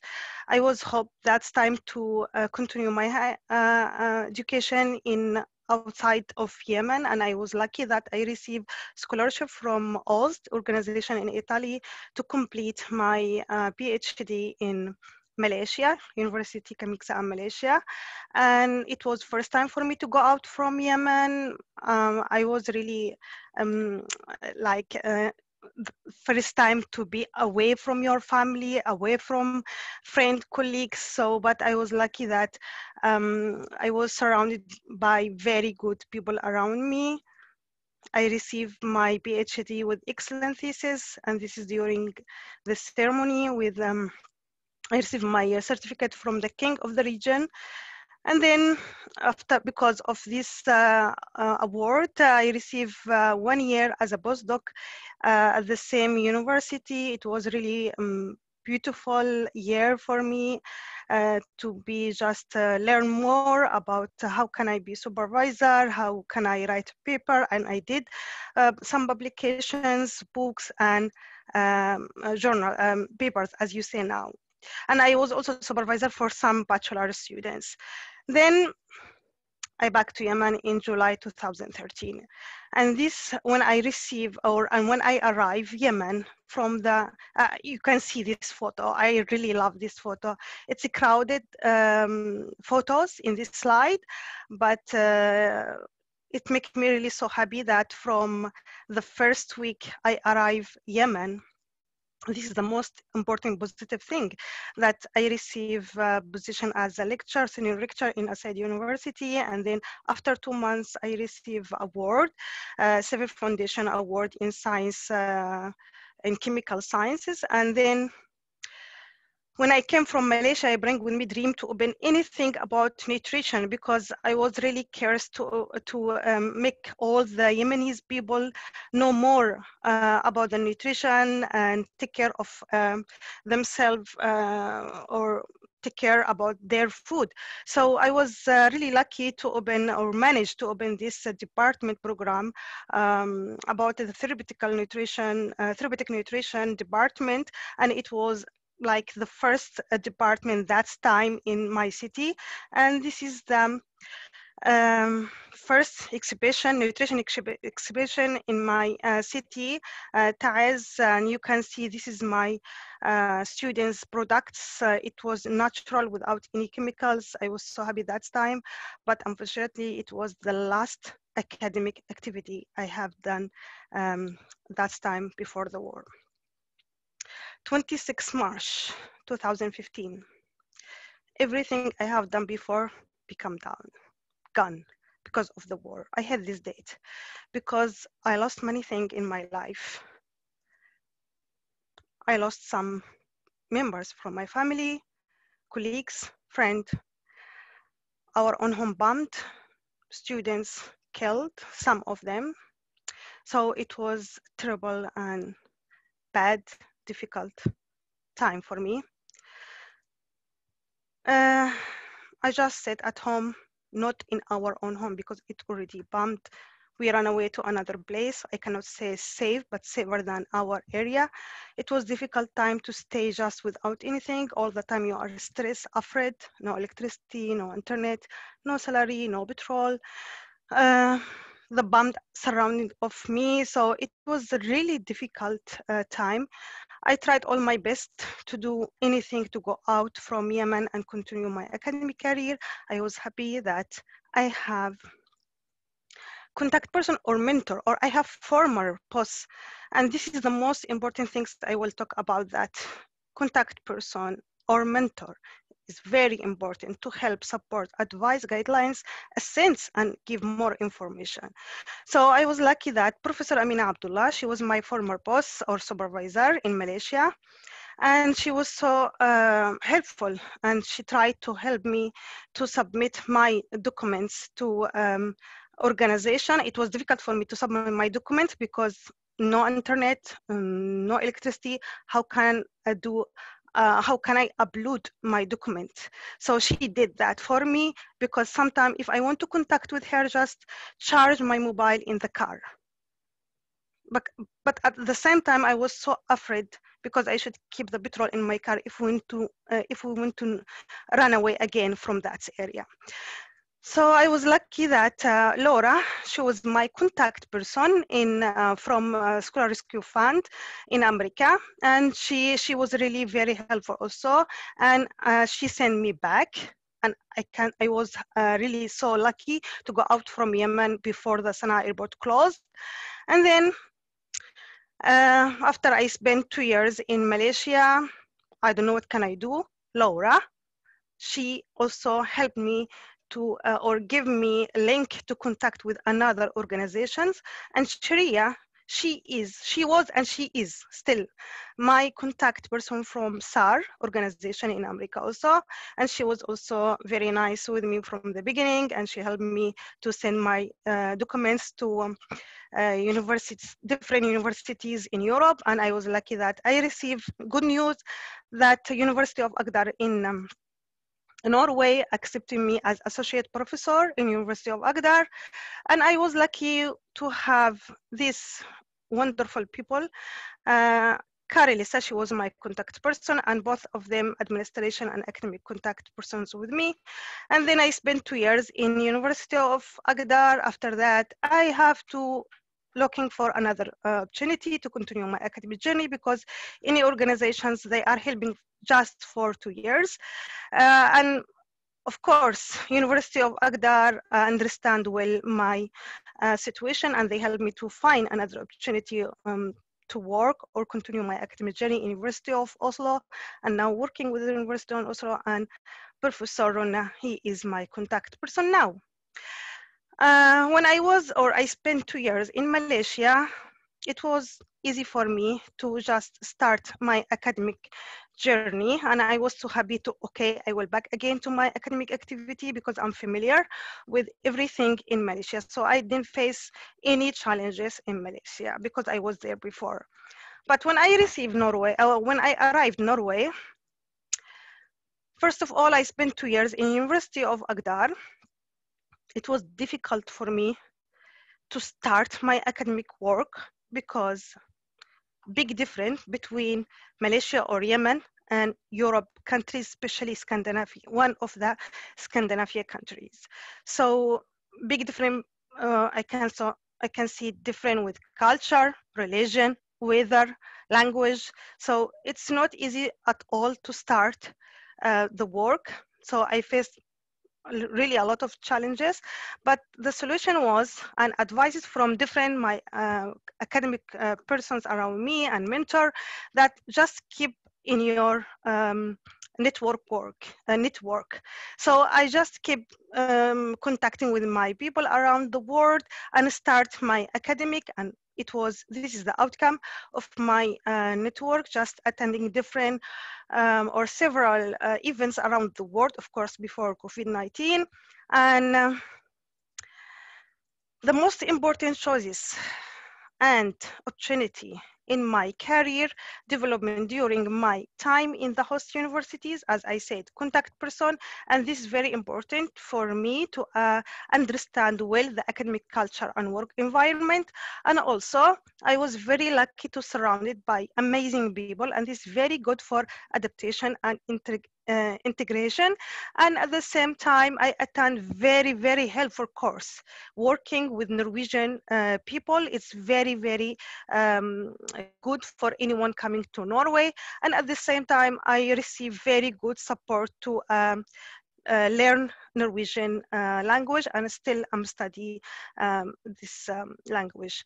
So because I worked hard on myself, I start to receive invitation to be among very wonderful researcher and scientists in the Center of Research Center, and at the same time teaching in the University of Agder in different departments, give my public talk in the university and outside the university. And the end of 2018, they selected me as the best employee in the university. And at the end of 2019, I was happy to select me in this very good award as cross-culture bridge builder for 2019. Of course, I was sometime under stress, but to go out from this bad circle, we are away from our family, so we are thinking a lot about many things. So this is my advice for all the people, refugee or scholar at risk refugee scientists, to just try to win friends in your host country or host institutes.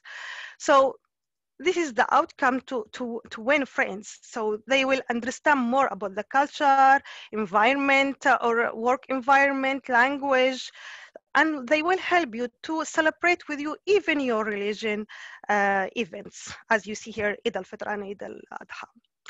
So then I moved to Oslo University, and because of COVID-19, we're just working online. And it is really nice that not just sitting without anything, at least we are doing something online. So from my experience, I would like just to give some advices that flexibility and adaptation are the keys to working in the multicultural environment, develop understanding for different culture and values, and respect those differences. When friends learn to listen well and give others the confidence to be able to communicate with you by showing respect. Thank you for your attention. Belle, yeah, thanks a lot for touching lecture. Really, with your positive spirit, really you give me always hope for the future. When I look to you and your colors, your positive vibes, you are fantastic, really. Thank you so much. Thanks a lot. I leave the floor now for Professor Anindat for discussions and questions. Thank you. Anindat. Okay. I don't know what to say, Iqbal. I mean, I've heard your story before, and every time I hear it, it gives me goosebumps. The struggle that you've gone through and the way you've survived. I think that is the most important message here. You know, you are a survivor. Congratulations, and keep shining. Thank you so much. So we go back. By the way, Anindat, your background is fantastic. I borrowed it from the United Nations website. So we have a few questions in the chat box, and if anyone else would like to type in questions for the panelists, please do so now. I will try to take the questions as they come. So for questions and comments, so there is one comment from Peter. This is very nice. He says that COVID RNA vaccine exists because of the work of Jennifer Ann Doudna, who's a biochemist known for her pioneering work in CRISPR gene editing, for which she was awarded the 2020 Nobel Prize in Chemistry along with Emmanuel Charpentier. And that's definitely a celebration of women that we really need to, remember and keep reminding our students, I guess. And these are the role models that we need to have before us for our girls to look up to. Fantastic. There's a question here, just a minute. So people are saying, awesome, brilliant.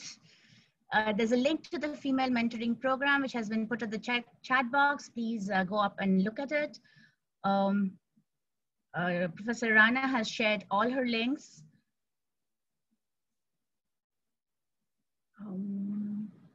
So here's a question from Iman Muhammad. I graduated in 2019 from the Faculty of Science, South Valley University in Upper Egypt.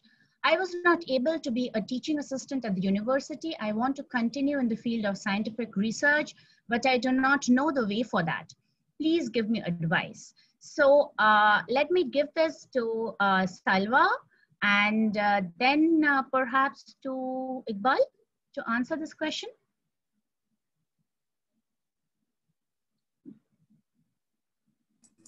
Yes, thank you.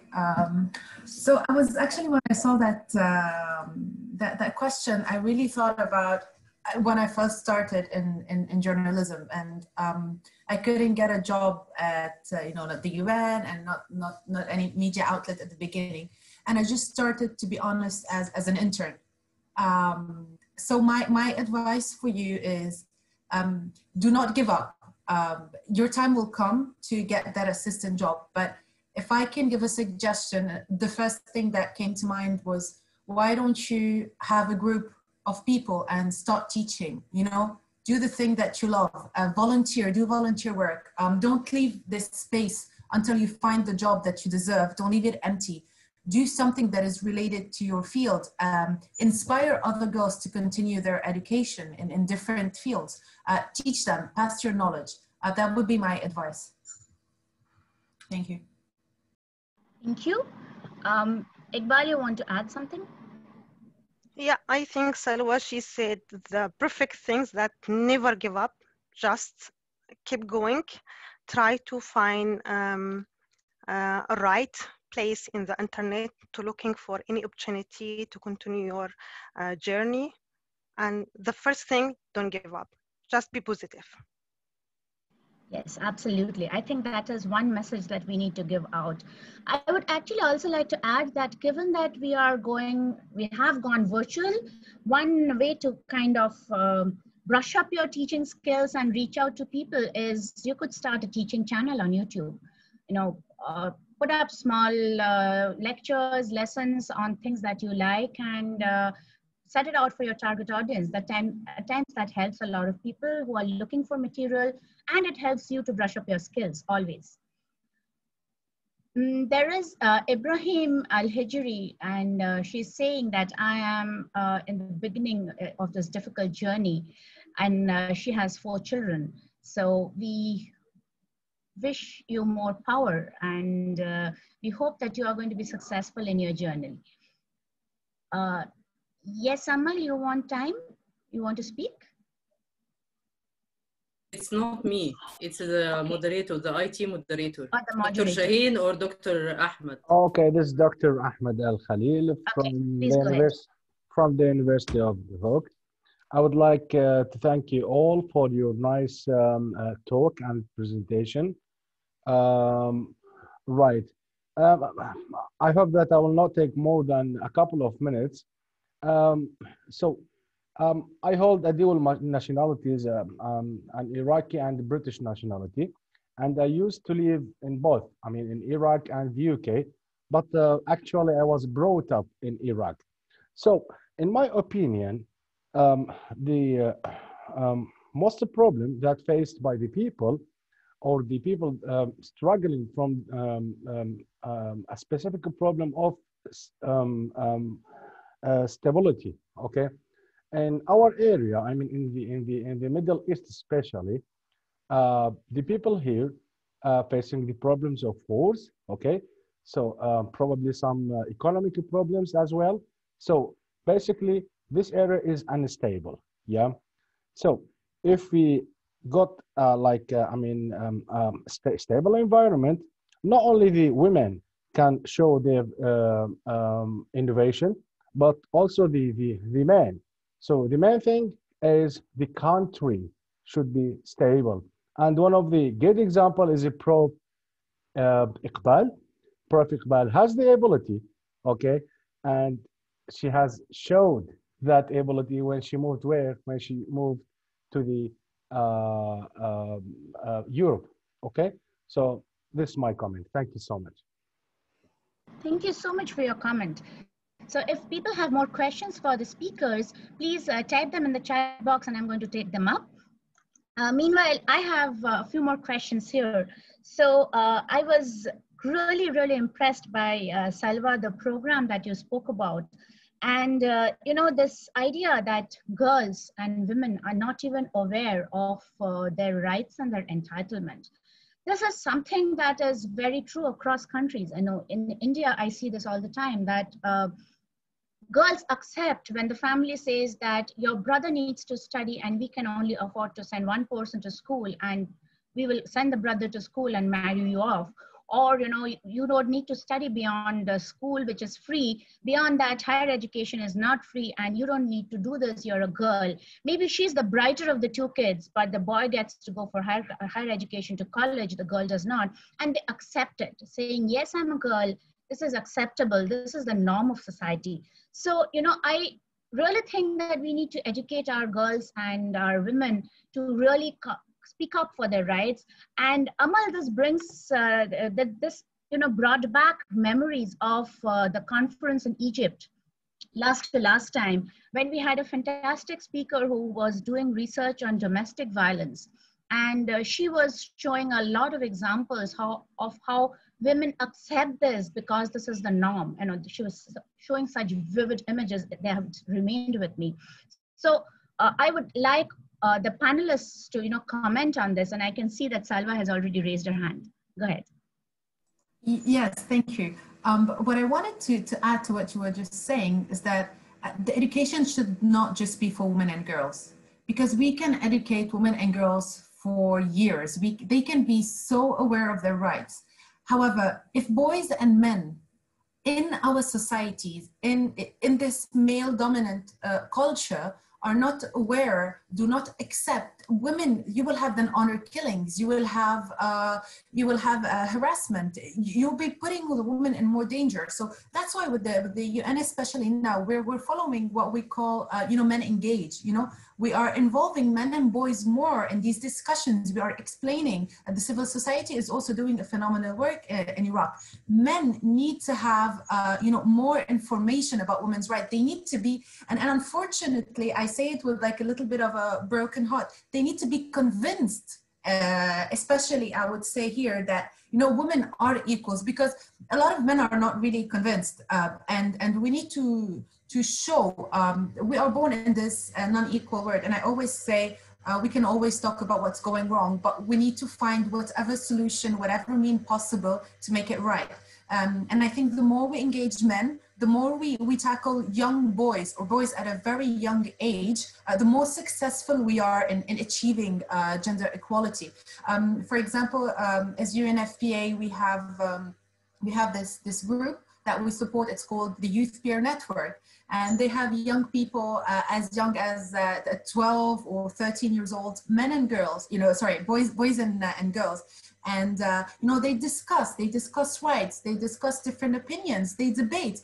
And it's always a pleasure to go attend their sessions, because you can hear the different opinions.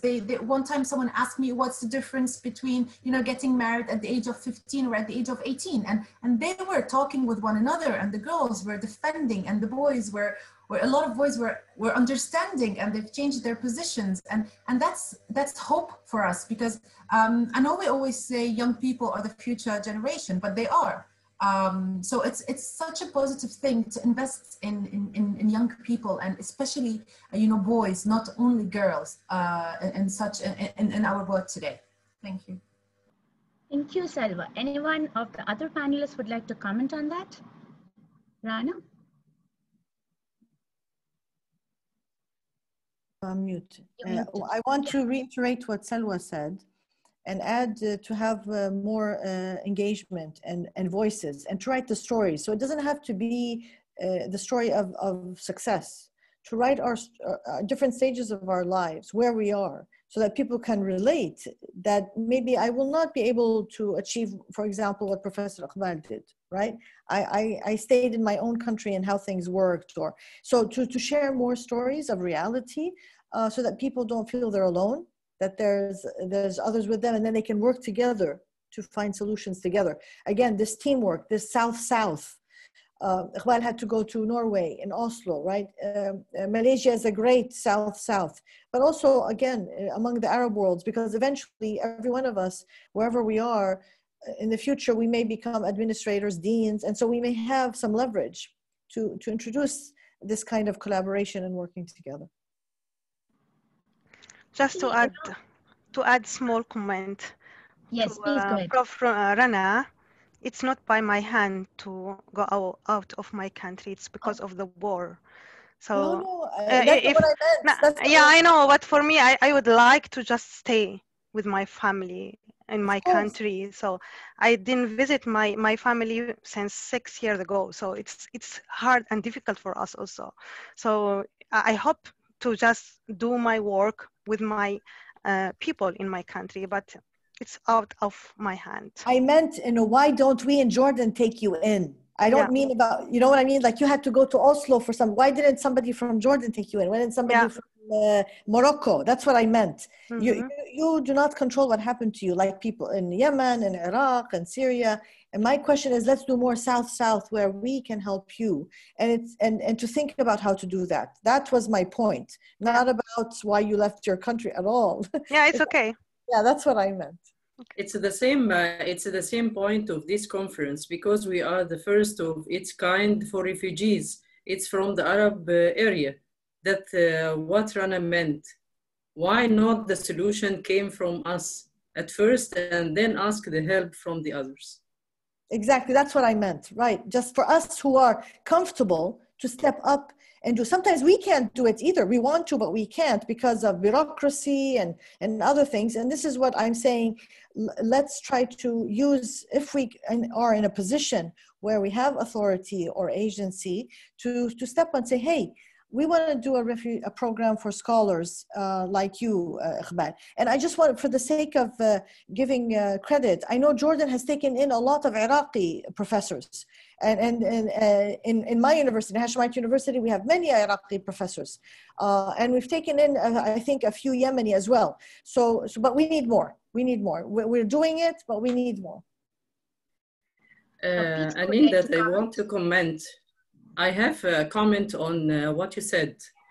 Sometimes the cultural differences also play a role in accepting what happens for the women. You understand? I have a story. My daughter wanted to make a survey on sexual diseases. She tried to take the opinion of the students inside her faculty. She is studying medicine, okay?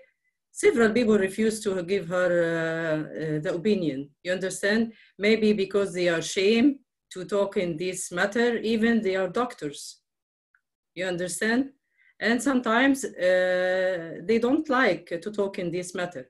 And when she wanted to make a bigger survey inside the university or inside the relatives and so on, she met refusal, you understand? Sometimes it's a cultural matter. And we have to push these cultural matters, we ourselves.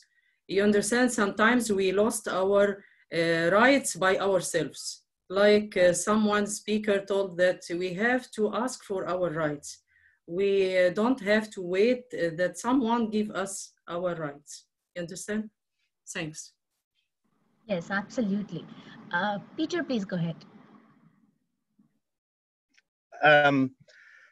Coming from the free Commonwealth of Massachusetts in the United States, I'm all about struggling for your rights, and to all the participants, in particular our female participants who face so many barriers that I think men appreciate but don't necessarily understand intuitively, because these are not barriers that we face. Although there may be others, but struggle. To the colleague that asked, what do? I have this teaching ability, but I can't find a job. Apply. Don't believe that rejection because you've applied for a particular position or a particular program is a reflection on you. My goodness, I mean, when I started practicing law, I think I probably wrote to 500 law firms, 499 of which rejected me. But apply. Apply. I really want to underscore a comment that Rana made, and if I could recharacterize it a bit, about the impact of colonialism on borders, and therefore on refugee definition, and therefore on perceptions. And I think the point that you make about these artificial borders not recognizing that a family is in Syria and in Iraq, in Kurdistan at the same time, is crucially important, particularly in the context of the global compact for refugees, which is now really looking not at artificial definitions, but at displaced populations and how they can be supported in situ in countries of asylum. And I think in particular in the Middle East and in parts of Southeast Asia, there is such a capacity to include refugees in academic programs, in employment opportunities, and many countries in the Middle East really make an effort to do that. And I think that kind of moving away, whether it's part of a colonial critique or otherwise, moving away from the notion that, oh, refugees are people who should be in camps, refugees are people who should be given assistance. UNHCR has gone through a learning process over the years, and now if I can summarize our policy with respect to camps, it is that camps are bad. They're not normal places for people. They break apart relationships. They separate populations. And so much of the goal of the Global Compact on Refugees is really to work with both public sector, private sector on inclusion while people are in displacement. And then you may not have, I mean, I'm so happy for the opportunities that colleagues have had in other countries, but I'm mindful also of the brain drain that happens in the context of conflict, and all that talent and energy going to other countries and being lost in countries of origin that people have had to flee, and their ability to support the rebuilding of those countries. So maybe it all boils down to think globally, act locally, but by all means, and especially for our women colleagues, by all means act, and don't give a damn. That's right, don't give a damn. But there is a comment, Mr. Peter, that in the morning we had a lecture about colonization of science. Now, if somebody, as example from Yemen, asked to have help for his or her university from abroad, from US or something like that, they prefer to get this scholar at their university, not to vice versa, not to help him build something at his country. This is something wrong. And that conference is an opportunity also to give this message. Why not to build on land? Not always the solution. Why always the solution to get scholarship for these scholars at risk outside? Why not to help them build the universities, build their country again? Yes. That's the message of this forum or other fora. Why not to help them rebuild? Yes, and that's exactly correct, Professor. And I think, creating, and that's why education in displacement is so important, because God willing, those skills can be brought back to the countries that people have come from. Because, Yes. you know, I know there's a lot of garbage about, oh, how refugees only want to go to foreign countries and blah, blah, blah, and it's tied up into all of this nationalism. People love home. It doesn't matter Yes. where home is and all the problems that home has. People love home. But of course, But you need rescheduling. You need rescheduling for priorities. As example, UN will give them food and water and camps and science. Yes. We have to add these 4 priorities, not Absolutely. only food and water and camps and Absolutely. science and Absolutely. rebuilding. Absolutely. You in UN, you have to put it in your recommendations. Really. We do. We try. We also struggle. Yeah. Science, technology, and the innovation must be from priorities. Yes, indeed. Thanks. Iqbal wants to comment on that. Yeah, it's just short comment, or I would like to let you know that not all the scholars at risk and the refugee scientists outside their countries, they are happy with their position or work, because when you see that you are a success in your work and you feel, oh, why I'm not doing that in my country with my people, it's really difficult feelings. But at the same time, there is very important points. We need to let all the organizations and foundations that who they are helping these people, that they are in very sensitive situation and they need help in different way, not like any people in their country. For example, if I'm associate professor, but when they are introduced me to another people, they said scholar at risk. We have scholar at risk. Okay, so I study all my age to reach to this point, then I'm scholar at risk. Yes, I'm scholar at risk or refugee scientist, but I'm in my workplace. So I tried some time. At risk. Yeah, so I'm trying some time in different meetings or webinar or workshop to put this point that, and this is just one of many things we are really feel that why they are doing that with us. We are doing very good and they are happy with us. So, but still we have something we need to treat it or inform them that please fix this point. Please fix this point. Yeah. Right. I think that's a very, very important point that Iqbal has mentioned, you know, that again brings me back to Rana's point on otherization. Like you said, you know, you make the refugees the others by calling them or giving them this label of a refugee. Your relatives, your friends from another country become the others.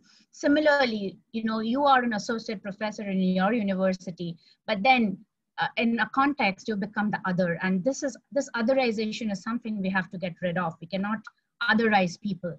I have a question here from Robert of GYA.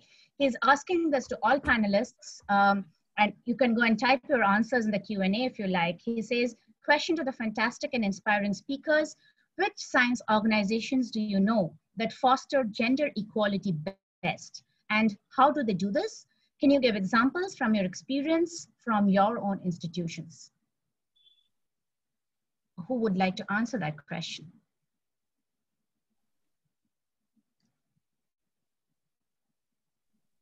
I don't think anyone has an answer.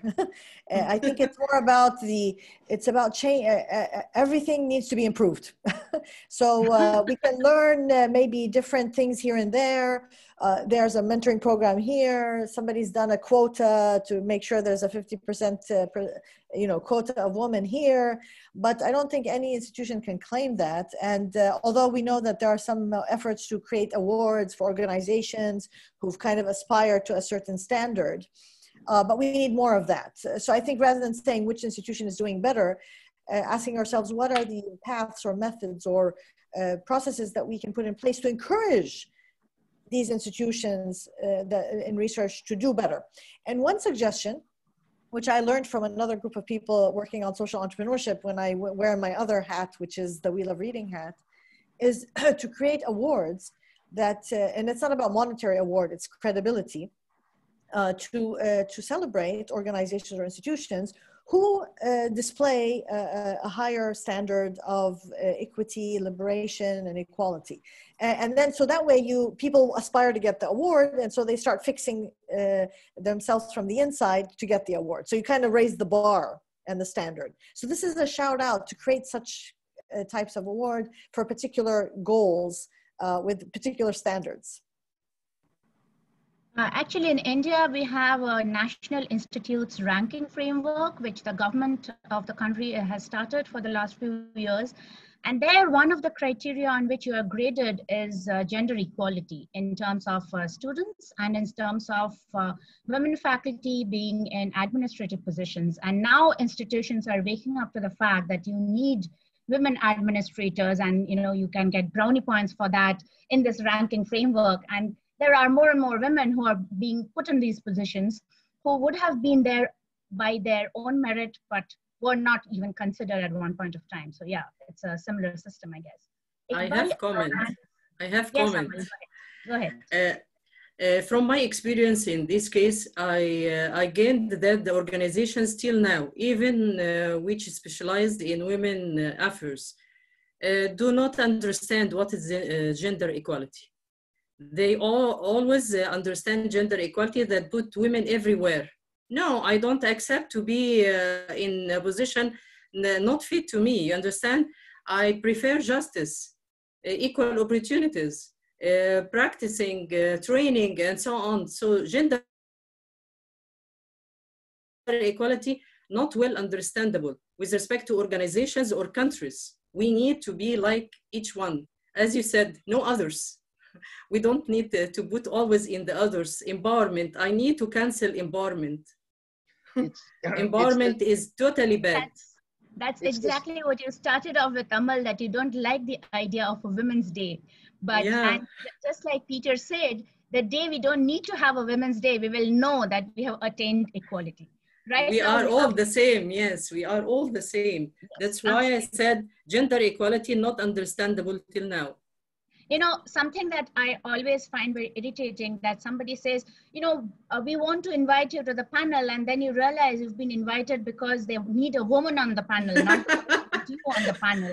Right. And then I always have this question, should I say yes or no? But then I always feel like if I say no, finally this is going to be an all-male panel anyway, and there's going to be nobody speaking up for the women. So often I accept just because of that. Because somebody has to go and speak for the women too, and say that this is not right. Even that sometimes they consider us as minority. I heard from one organization, international organization, that they need one woman in hijab, so that they started to choose some women in hijab. It's very bad. It's very bad. We have we have to reject that. We haven't to accept that. Really, we have to refuse that at all. No women, no Women's Day, no empowerment. We are the same, all the same. It's the same in the context of race. It's the same in the context of religious division and that sort of thing. We all aspire for that day, but it takes work to get there. It takes work and it takes struggle.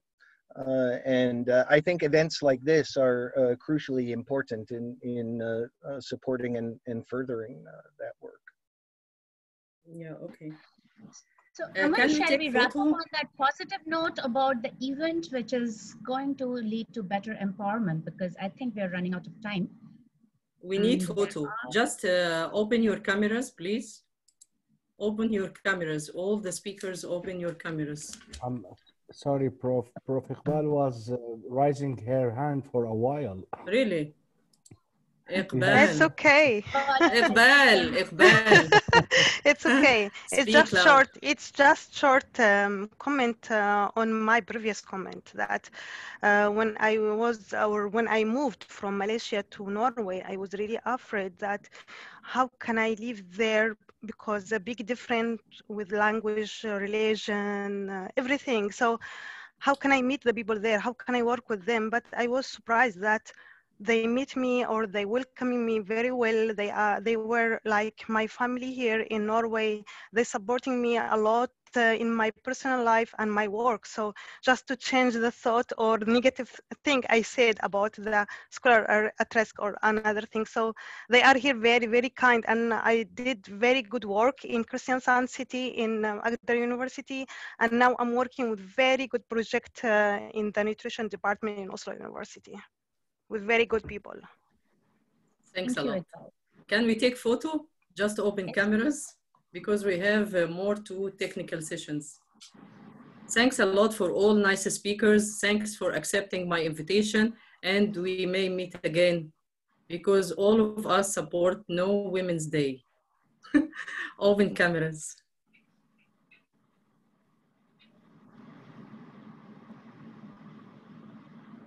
Dr. Ahmed, have you finished?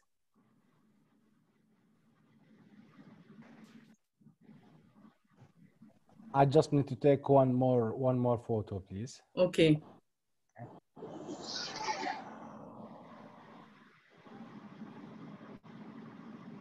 Yes, all done. Thank you so much for everyone. Thanks a lot. Goodbye. See you later. We have 2 more technical sessions. Bye-bye. Thanks a lot. Good day. Good day for all. Assalamu alaikum. Thanks.